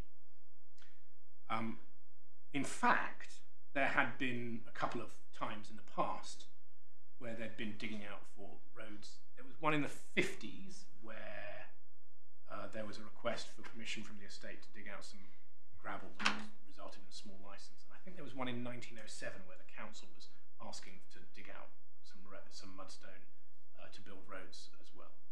But other than those, I'm not aware of any other times when the estate was aware of this being done. Doesn't its the equivocal or unequivocalness of the act depend a bit on whether there was could even be said objectively, never mind subjectively, in their contemplation, that people would have thought that the act was a trespass, if you will. Yes, if it doesn't look like it's a trespass, it's difficult to see how that's an unequivocal act of possession. No, it may well be an unequivocal act of possession. The reason it doesn't look like it from your point of view is that they thought no one was daft enough to say that what they were doing was breach of someone else's rights, but they certainly thought they had the right to do it. It's a perfectly unequivocal statement that they're entitled to build roads. It just never, the equivocalness only arises from the fact, it seems to me, that it never entered their head, perhaps. I don't know, I'm speculating, I realise that. But on your submission that it's equivocal, it's only because it isn't obvious to them when they're doing it that someone would say that it was an act of possession of someone else's property. But if you're intending to possess it, you have to think, I want to possess that. And if you are taking an action which looks like it is not interfering with other people's rights, or you think is not interfering with other people's rights, it's pretty difficult to say that you're intending to possess it. What you're doing is you're intending to dig this particular road, and you haven't thought about anything else. You haven't thought about anywhere else. Right? So, whilst an action can be extrapolated out as a factual possession, depending on the common locality, common character of the locality, it doesn't work if you don't have your action here at point 1 is not in. You're not intending to possess point 2, 3, 4, 5, 6. Well, but if as a matter of fact, well, I'll back over it. If it's a legitimate inference to draw that the fact that you think you can build a road anywhere you like is manifested by the fact that you're building roads anywhere you like. It doesn't mean you're building them everywhere. Yeah, you're building them anywhere you like. rather suggests that you unequivocally think you've got the right to build them anywhere you like. But you're not intending to possess it. You haven't got around to it. You haven't thought of it. Right? Still subjective. Okay. You just didn't think of it. So you can be an accidental trespasser without intending to possess. The fact that you might think that you own something doesn't mean that you intend to possess it or to occupy it. Okay. And again, it comes back to that point about you intend to possess a field. That's one thing. You walk in and you exercise your rights around the field, but it's much more difficult to intend to possess a particular mineral over there, a particular solid over there, in a way that is different from digging it out. But is it really right to say this is a question of subjective intention? Surely it's really a matter of just making it deliberately manifest to the outside world that you're doing the acts in question. Isn't that going to be enough? Well, you still have to subjectively intend it. Do you? Yes. Yes. Yes. It says subjective intention. You have to have a subjective intention. That is. Sorry, remind me where that is stated in terms. Well, there's Powell and McFarlane. Yeah. Page 471. The intention in one's name and on one's own behalf to exclude the world at large, including the owner with the paper title, if he be not himself the possessor. And then Smith and Waterman, the authority I just took you to at paragraph 19, the authority of tab 48. There are two elements to this. A subjective intention to possess, which involves showing the trespasser actually had the requisite intention to possess. Yep, thank you. I mean, I understand your point about whether something is possession at all, but if building a road out of and taking the mudstone from one bit, squashing it onto the surface to make a surface, if that is possession, then you have the intention to possess it. Yes, but that bit. You don't have, what I'm saying is you don't have the intention to possess the other bits. Well, what I thought you were talking about was, no, I don't think that is the point you were making. You were saying that wasn't equivocal. You were saying that wasn't an unequivocal act of possession of even the stone of which it was concerned. No, sorry. It was not an unequivocal act. It is an unequivocal act of possession of that, because you do intend to physically possess the bit that you're digging out. Right. You don't have to intend to own it. You just have to intend to possess it. Mm-hmm. But it's not an unequivocal act of possession of anywhere else, because you're not thinking about it. Okay. All you're thinking is, I've got the right to do this. I don't need to go off and possess that. Right. But it is, I do accept it's an unequivocal intention to possess the bit that you're digging out, because you intend to dig it out, which is the form of possession. In that case, why do you draw the distinction that you drew earlier with the quarry? I mean, I quite understand you say there's a difference between the bits where they actually built the roads and the bits where they didn't build the roads. And that's a very clear point, and it applies both at the level of actual factual possession and at the level of intent to possess. I understand that. Yep. But earlier you made a forensic point about the difference in approach of the respondent to quarrying and to road building. You said, well, with the quarrying, they did this traffic light system and they stopped in the red areas, but they carried on regardless with the road building. Yes. Therefore, you said, well, there's therefore a difference between the two. Yes. So that's the point that's eluding me at the moment, is what you say the relevance of that is. So that's not relevant to the subject of intention. That's relevant to whether or not your acts are unequivocal for the factual possession. And that's because if they think that it's not a problem. You addressed us on that point after you embarked on animus possidendi and after referring us to Smith and Waterman, which is why I had understood my point to be referable to intent to possess rather than factual possession. No, actually, you're right. It is an animus possidendi. I apologise. I got twisted. Fine. All right. It's easy to get muddled up in this. I mean, I'm sure I've done it during the course of the day as well. But now we've established that this is a point about animus possidendi. What is the point? Okay. If you have an unequivocal action, or if you have an equivocal action, the courts are not going to treat you as having the requisite objective animus possidendi. And that I can understand. The authorities clearly show that things that are equivocal are not enough. Understood. Yes. And that's the point. If they thought that this wasn't a problem in terms of mineral rights, then this is an action which, at least from a reasonable perspective of NRW, Natural Resources Wales, does not look like it's interfering with mineral rights. And if that's the case, then this is an equivocal action. Well, I can understand that up to a point, except that the evidence you referred to is apparently, I mean, I've only read these 2 paragraphs, obviously.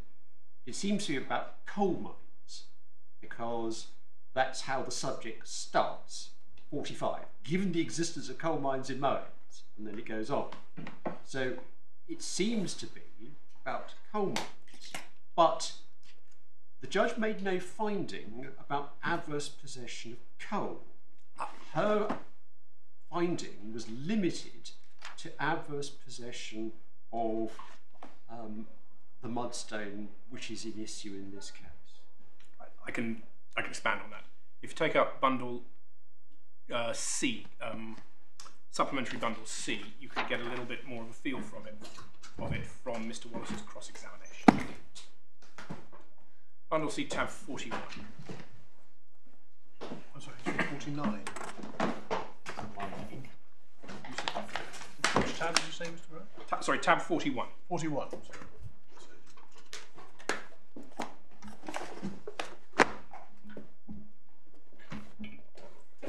And if you turn to page 540,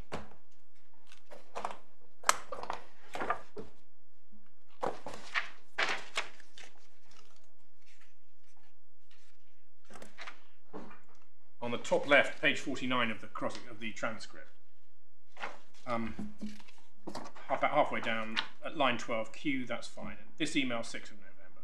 And what happens is, after they've done their study and they've produced this spreadsheet with red, amber, and green, they send out an email to people. This email, 6th of November. Oh, further to the EMG, yesterday I attached updated spreadsheets of the active FCW borrow pits where we've identified that minerals are reserved out of our title. Working on these borrow pits must cease with immediate effect, and you note my summary conclusions in respect of each borrow pit in the right-hand column of the spreadsheet. That's in terms of active borrow pits. Yes. Answer, yes. Question, did you ever go back and look at inactive or closed borrow pits? And I say borrow pits meaning borrow pits and quarries. Answer, I think you asked me that question because I changed my job in 2013. I have no knowledge of what happened after that. Question, okay, it carries on. In some cases we may seek to acquire mineral rights, but in most cases the site needs to be closed and restored. Safety arrangement needs to be put in place in accordance with operational guidance and be agreed between County Civil Engineer and FDMs. Will provide further guidance in due course. You said earlier today, this is a public body, you act in proportion and appropriate manner. The reason for closing off and ceasing with immediate effect any of, I'm going to call them the red borrow pits, that's red light, that this is not Forestry Commission owned, correct? Answer, we were taking the view that we could not work any sites, those sites any longer, and would therefore restore them to comply with quarries legislation. Question, but it talks about closing the quarries, it doesn't mention anything about stopping road workings or building of new roads, does it? Answer, well, the new roads being built will have used material from quarries from whatever source. Question, it doesn't talk about stopping new roads being built, full stop in those areas, does it? Answer, no, because stone could come from many different sources. Question, and the building, answer, will be brought in. Question, the building wasn't going to interfere, you believed, with the mineral rights therein. Answer, no, it was part of the normal, as I've said in my statement, forest roads were part of the normal operation of a forest. So, it started with coal, but they went on to look at all their mineral rights in the situation. Now, they didn't see that. They didn't see road building as interfering with mineral rights. And once you've built a road, difficult to tell to what extent it does. In some cases it won't, in some cases it will. But in terms of actions being unequivocal as an objective manifestation of the animus possidendi, given that they thought that this wasn't a problem, it must be the case that there is an equivocal nature in this act. Yeah, but it does rather depend on what mineral rights they had in mind at the time, because you can understand if the mineral rights you're thinking about are coal, you can understand why you would think the road building had nothing to do with that. If by contrast the mineral rights you have in mind are mudstone, which is only a few inches below the surface, then it's a different story. Yes. Borrow pits. They're the ones by the side of the road where you dig down and get some mudstone to make the road. So it's got to be that same material. And the quarries. What does the acronym FCW stand for? I don't. At the moment, I don't know. I could have told you a year ago. Fair enough. Forestry Commission Wales. Thank you.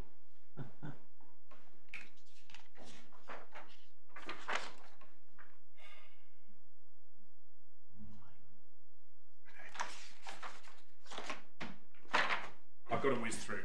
I'm eating into my learned friend's time, so I'm going to very quickly deal with, and I'm going to deal with this very quickly because I can deal with it in reply more substantially. There are 2 points raised. One on my learned friend's respondent's notice, which is land registration issues, and one in his skeleton, which is about form of order, trial on liability. Respondent's notice says that there are a number of titles in which there is an unrestricted title to land registered, which they say therefore includes title to the minerals. And they identify a number of the titles in particular. They identify titles. Lost the blaster thing. Here it is. Sorry, this is page 13 of the bundle, of the core bundle, tab 2, A8, C13, D37, D38, C16, C41.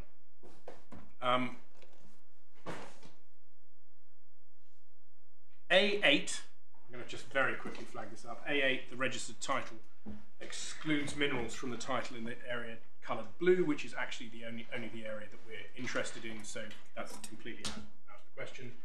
But even for all the other titles, there's a very simple answer to this. I say a simple answer, that's completely wrong. It's a surprisingly difficult answer, which is this. There isn't any authority, as far as I can tell, on whether or not a title registered without any qualification includes mines and minerals. And if your lordships can take up the little supplementary bundle that I handed up or sent in yesterday.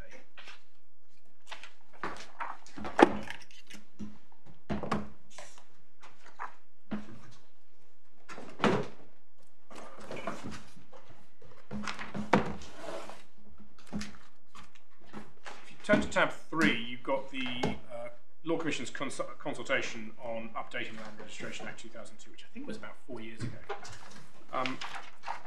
If you turn on in that section, so what I've extracted there is the section on mines and minerals in particular, from paragraph 3.15 through to paragraph 3.42.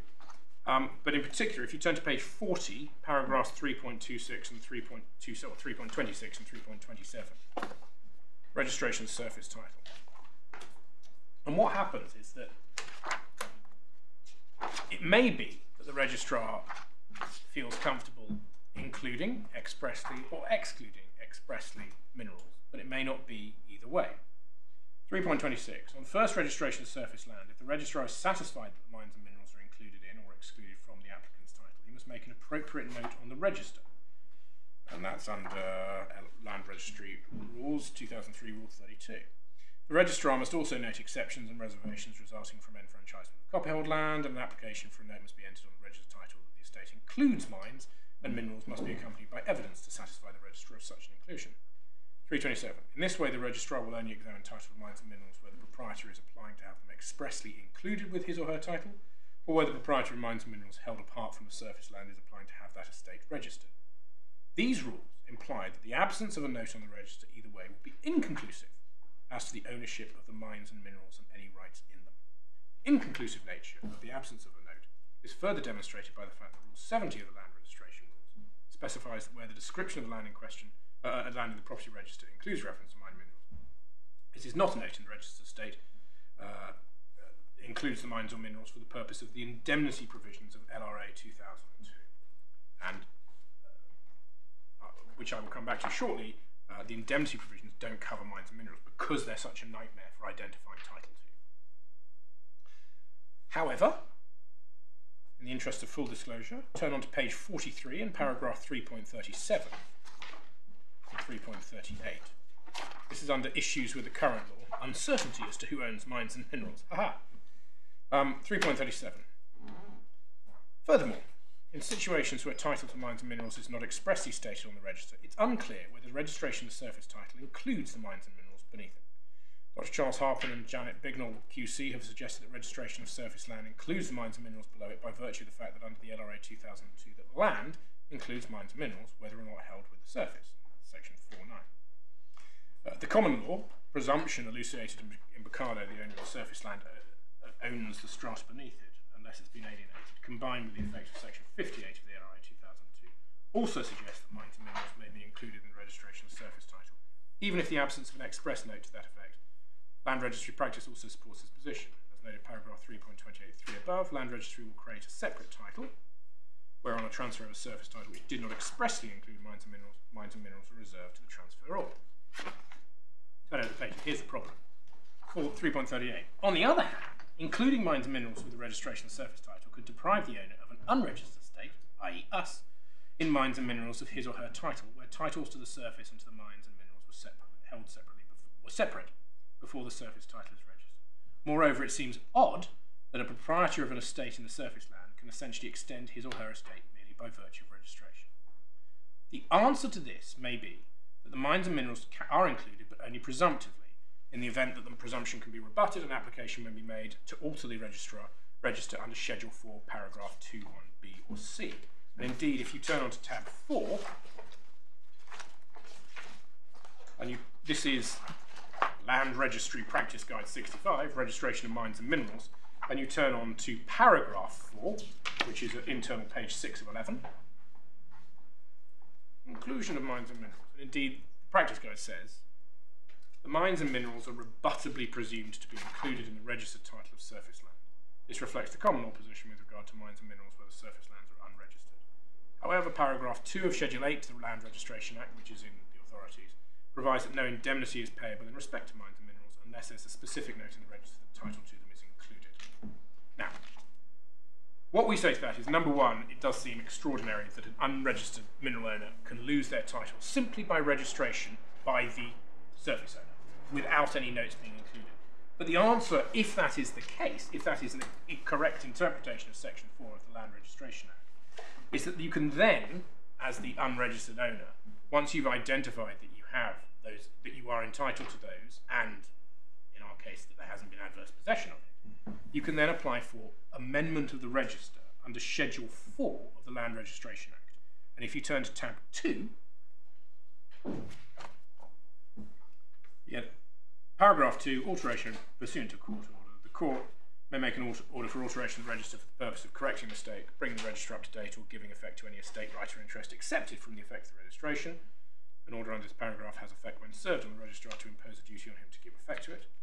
Now, the answer in the skeleton of my learned friend is you can't get this because it would be what's called rectification.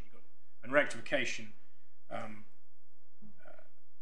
is where, effectively, where the amendment adversely impacts somebody's rights. And if you turn over the page to paragraph 6, you can't get rectification where someone's in possession. Paragraph 6.1, the paragraph applies to power under paragraph 5, so as far as relating to rectification. No alteration affecting the title of the proprietor of a registered estate in land may be made under paragraph 5 without the proprietor's consent in relation to land in his possession. But we say, unless, number one, ignore, not fraud or lack of proper care, but not A, but B, it would for any other reason be unjust for the alteration not to be made. So one, we could get it because it would be unjust. And two, if you turn back to tab 1,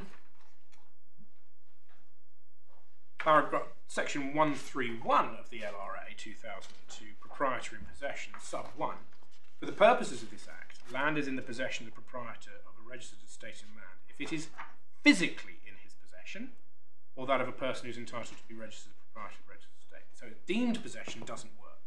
So when you are talking about mines and minerals, you're never going to have, for rectification in this situation, somebody who is physically in possession, assuming that they haven't got, title, particularly assuming they haven't got title by means of adverse possession. So the answer to their point about all of this is, number one, it seems an extraordinary interpretation of Section 4 of the Land Registration Act to allow this to happen. And number two, so long as we get a declaration that we were entitled to these things, we'll just go off and get the register corrected amended thereafter. So it's not a huge problem for us.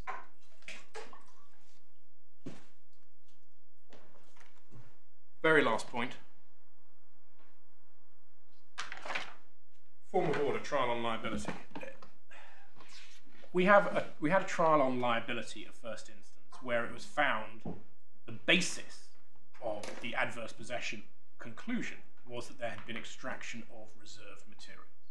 Or rather the judge said, if I'm wrong about the nature of what the reserved materials are, then there's been extraction of reserved materials, and that gives rise to adverse possession. We have a finding that there's been extraction. We've got an order that was a trial on liability. We've got a determination of liability for the extraction. We then go to quantum, which will determine precisely how much and what the quantum in each location is. It is absurd to suggest that there's some sort of problem with our claim. It is exactly what was provided for by means of a separation of trial on liability versus quantum. We did not need to go into the quantum of the volume of stone being extracted, particularly by reference to the road building, etc. That was deliberately done, and in any event, it is entirely open to this court to direct there should be an inquiry and account thereafter. However, as I say, I'll deal with that mostly in reply. I apologise for having taken quite a bit longer than I'd expected. It was, well, half an hour longer than I was expected. I apologise to my friend, your lordships. Now, before I sit down, that's been a whistle-stop tour through the case. Quite a few points. Is there anything I can further assist your lordships with? I suppose I should also turn around and check that I haven't got any messages from behind. Yes. Well, thank you very much indeed. Mr. Moran, you've had quite a lot of questioning from us, which no doubt partly explains why you've overshot your estimate a little. Always fun. But thank you. So, Mr. Wynne-Finch. My lords, I'll start with the A title point. Listening to my learned friend, it struck me that his argument is straight out of the paradigm example school of linguistic philosophy. He says every word has a paradigm or natural meaning. Mudstone is a paradigm example of stone. Therefore, every sentence which uses the word stone must include mudstone. That's the basis of the argument. It's a very sort of 1950s Oxford idea. In fact, it comes straight out of Herbert Hart's concept of law, where he said that the purpose of a definition of elephant is to provide a form of words into which elephant could be substituted. And he suggested, you don't need to note this, a quadruped distinguished from others by its possession of a thick skin, tusks, and a trunk. And he said, that's your paradigm elephant. Well, people have made fun of that.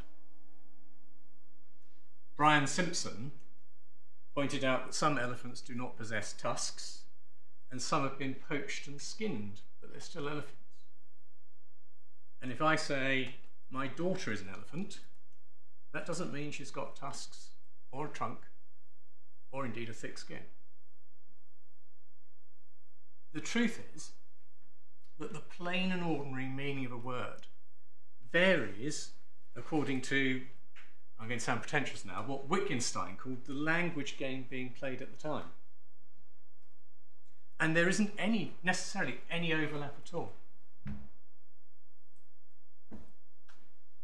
I'm going to pinch an idea from Brian Simpson again. He gave a very good example. He says, you're listening to a pilot who says to air traffic control, negative, holding short, traffic short finals. Those are ordinary English words. According to the paradigm theory, you ought to be able to work out what is being communicated just from the core meaning of each of those words. But unless you're familiar with the language game played with ATC, that meaning is completely opaque to you. You've got no idea what's going on. What they in fact mean is, although you have cleared me to enter the runway, I'm not going to do so because there's an aeroplane about to land on it which you have idiotically missed. other words, the meaning of word always depends on its context. Exactly. It's the same with conveyances. The question isn't, what is the ordinary meaning of the word stone, full stop? That's a meaningless question. It's, what's the plain and ordinary meaning of the word stone in the context of a mineral reservation of a conveyance of land? And that's an iterative process, as we are constantly reminded. It doesn't involve trying to identify a paradigm meaning of stone and then seeing whether it fits, any more than it would for the word metal or mineral. It involves looking at the context of the sentence as a whole and working out what is being communicated by the reservation. A man walks into a jeweller's in Hatton Garden and says, "What stones have you got?" The jeweller doesn't think, well, mudstone is a paradigm example of the word stone, so he must be asking about mudstone.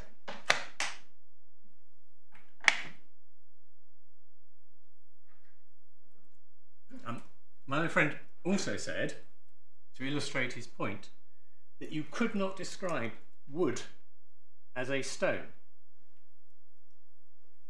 He might be surprised to learn that in Marquis of Linguithgo and North British Railway Board, which is in Authority Bundle 1 at I'm sorry, I haven't got the tab. At tab 10, grateful to our learner junior, if you go to 1353, you'll see that Lord Dunedin, in the penultimate paragraph on that page, explains how the word coal can include wood. Sorry, 1353 appears to be Lord Johnston. Oh, I'm sorry, it is Lord Johnson rather than Lord Dunedin. But if you go to the penultimate paragraph, the word coal signifies something which, when kindled or glows, it is consumed, and its root idea has something that can be used for fuel. The fire of coals on the hearth, in the authorised version, was doubtless a fire of wood. I was also going to do something else, but my learner junior, who doesn't like me making theatrical gestures, stopped me. I have, amongst my collection of interesting stones in chambers, a piece of petrified wood. It's a piece of wood that would be described as a stone. I was going to bring it over, but I must say that thought had crossed my mind this morning too, Mr. Monaco. yeah. So that's the linguistic argument.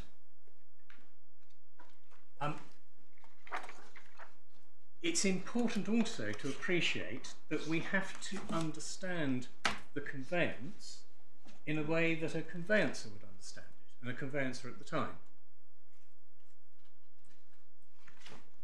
And that means bringing with him all the knowledge of the cases that have been decided where general words have been confined in mineral reservations to materials that had value.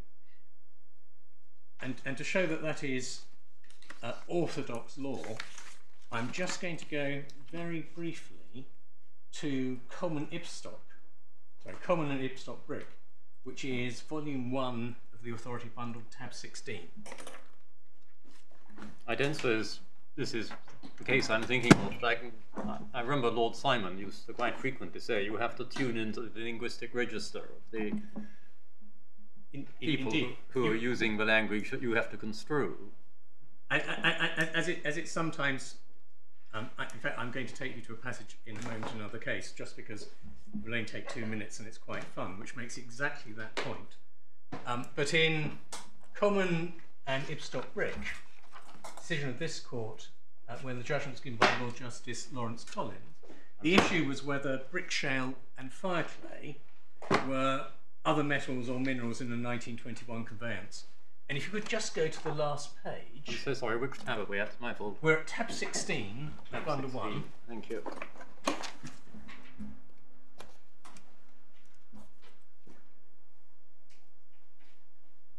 And paragraph 71, which is the first paragraph at the top of the page, 1, 2, 3, 4, 5 lines down, he says, third, the then state of the law should be taken to have been known to the draftsman. Conveyancers of property in the area drafting mineral reservations would have been aware that the House of Lords had decided 4 cases between 1888 and 1911 in which it was held that ordinary clay was not a mineral, but the clays with special properties were minerals. It's a reasonable inference that the draftsman intending to reserve common clay would have inserted an express reservation.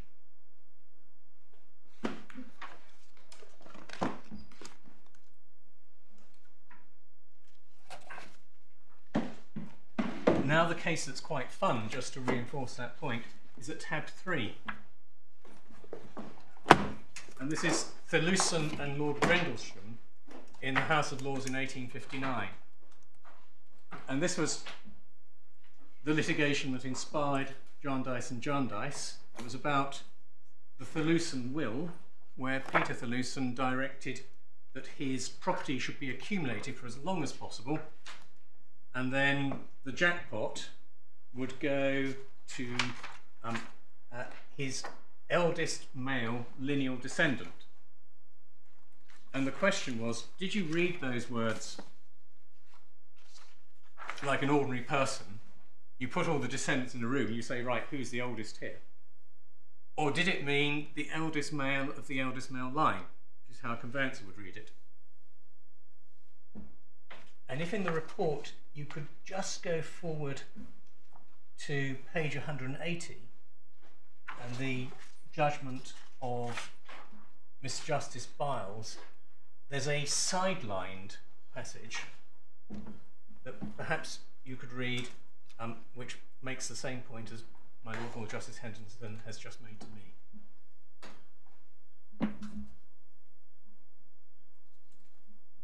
Where did you say 480?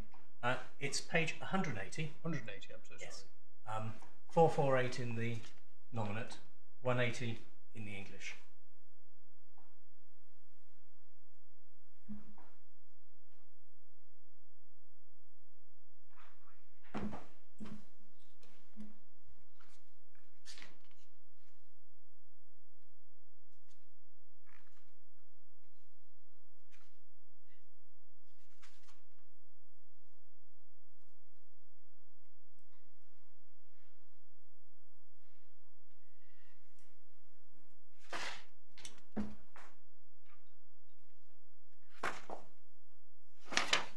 And that's the point. A plain and ordinary man,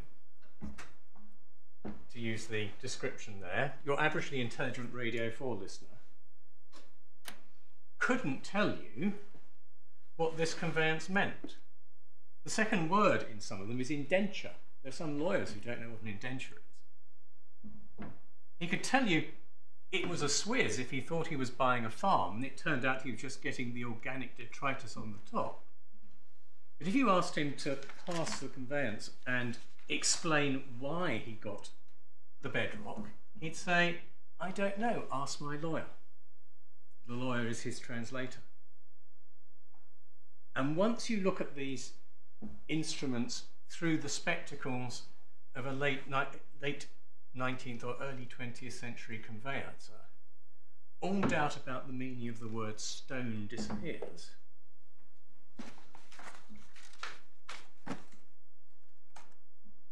Because the courts had consistently told conveyancers that general words like this are harmless because they mean things that in the judge's words have value for commercialization.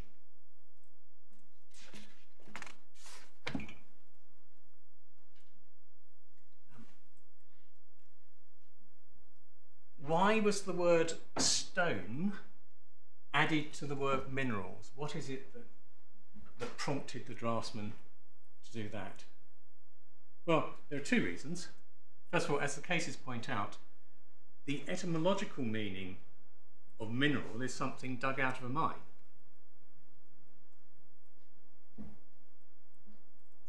But more importantly, there was a decision of Lord Eldon in the House of Lords in 1818 in a case called Minges and the Earl of Breadalbane, which held that building stone wasn't a mineral for the purpose of a Scottish Few Charter reserving ale mines, minerals of whatever nature and quality. You may think, well, Scottish decision 1818, conveyancers don't really notice it, but it's picked up by Lord Halsbury in Fairey's case. It's probably worth briefly having a look at that. Fairey's case is at tab 6 of this bundle.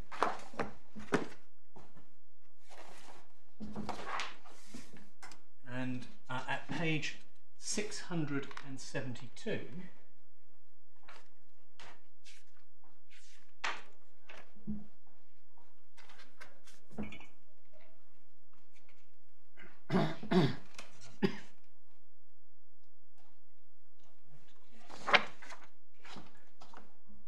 yes, it's the paragraph at the bottom of the page in his speech. He says, my lords, if that were the correct view, and I find myself unable to differ with it, I think the case of Lord Breadalbane and Minges is binding authority in this house. There the words were, ale mines and minerals of whatever nature and quality were held not to include a vein of stone suitable for building. And over the page he goes on to say, well, that was right. And that's picked up again in Budhill, in Lord Shaw's speech. And Budhill is at tab 8, at page 135.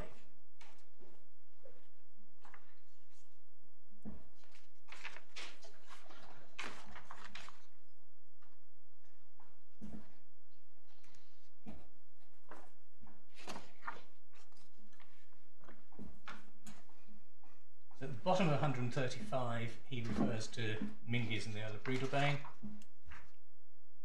and then he discusses it through 136. He explains that it's been followed in Scotland in Duke of Hamilton and Bentley, and then he points out that when the Railway Acts are passed, that was settled law. He describes it as settled law next to the reference to Duke of Hamilton's case in the middle paragraph, about 15 lines down. And he says the Railway Acts were drafted with that in mind. I'm sorry, where do we find that bit? It's the sentence beginning, it is not without significance. On which page? Which is on page 136, Oh. middle paragraph, 1, 2, 3, 4, 5, 6, 7, 8, 9, 10, 12, 13 lines down. It is not without significance that the Duke of Hamilton's case, accepting the settled law as above as described, occurred in the year 1841. The Railway Clauses Act was passed within 4 years. I, for myself, the greatest difference in understanding had to be suggested that Parliament then, and thus using the language mines, minerals, etc., did so in a different sense from that authoritatively accepted as the common law of the land. Yeah. And so that's the point.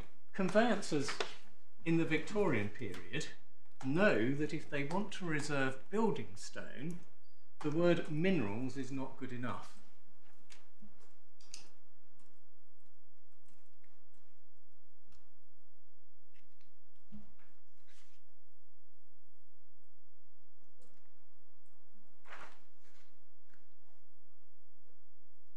And then 2 short points before I finish on category A. I think I can do them in a minute.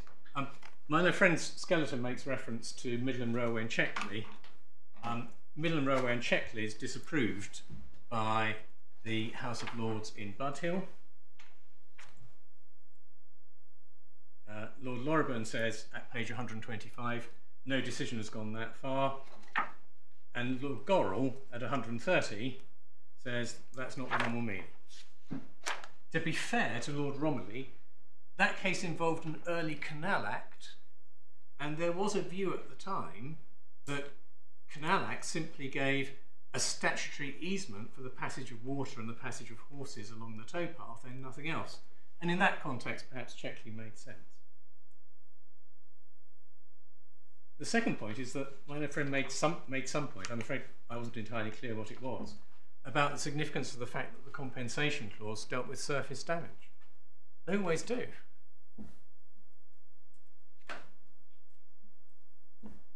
Because the surface is what contains the things that are valuable that are going to be damaged by mining.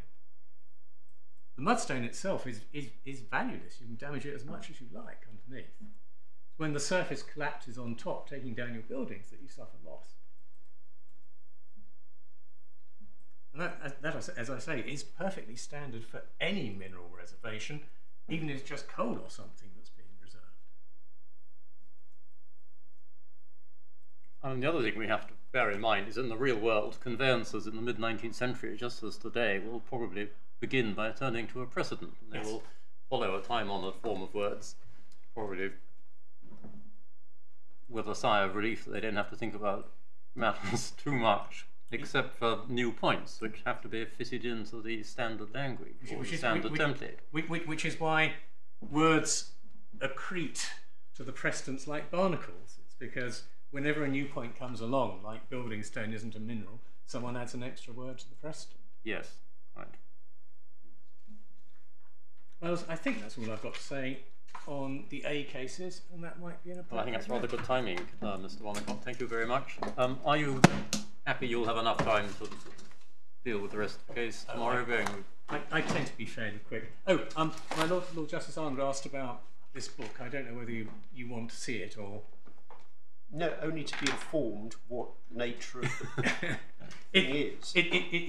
It's a book by some very distinguished Cambridge academics who analyse the surveying aspects of enclosure, and indeed who say that... But am I right that what was being referred to was an introductory essay by them? Well, no, I mean, it's a rather long essay. I mean, it goes the first 200 pages of the book. Oh, right. Okay. Thank you. Doesn't sound like bedside reading, at any rate. It takes several evenings. But thank you very much. We'll continue then at 10:30 tomorrow.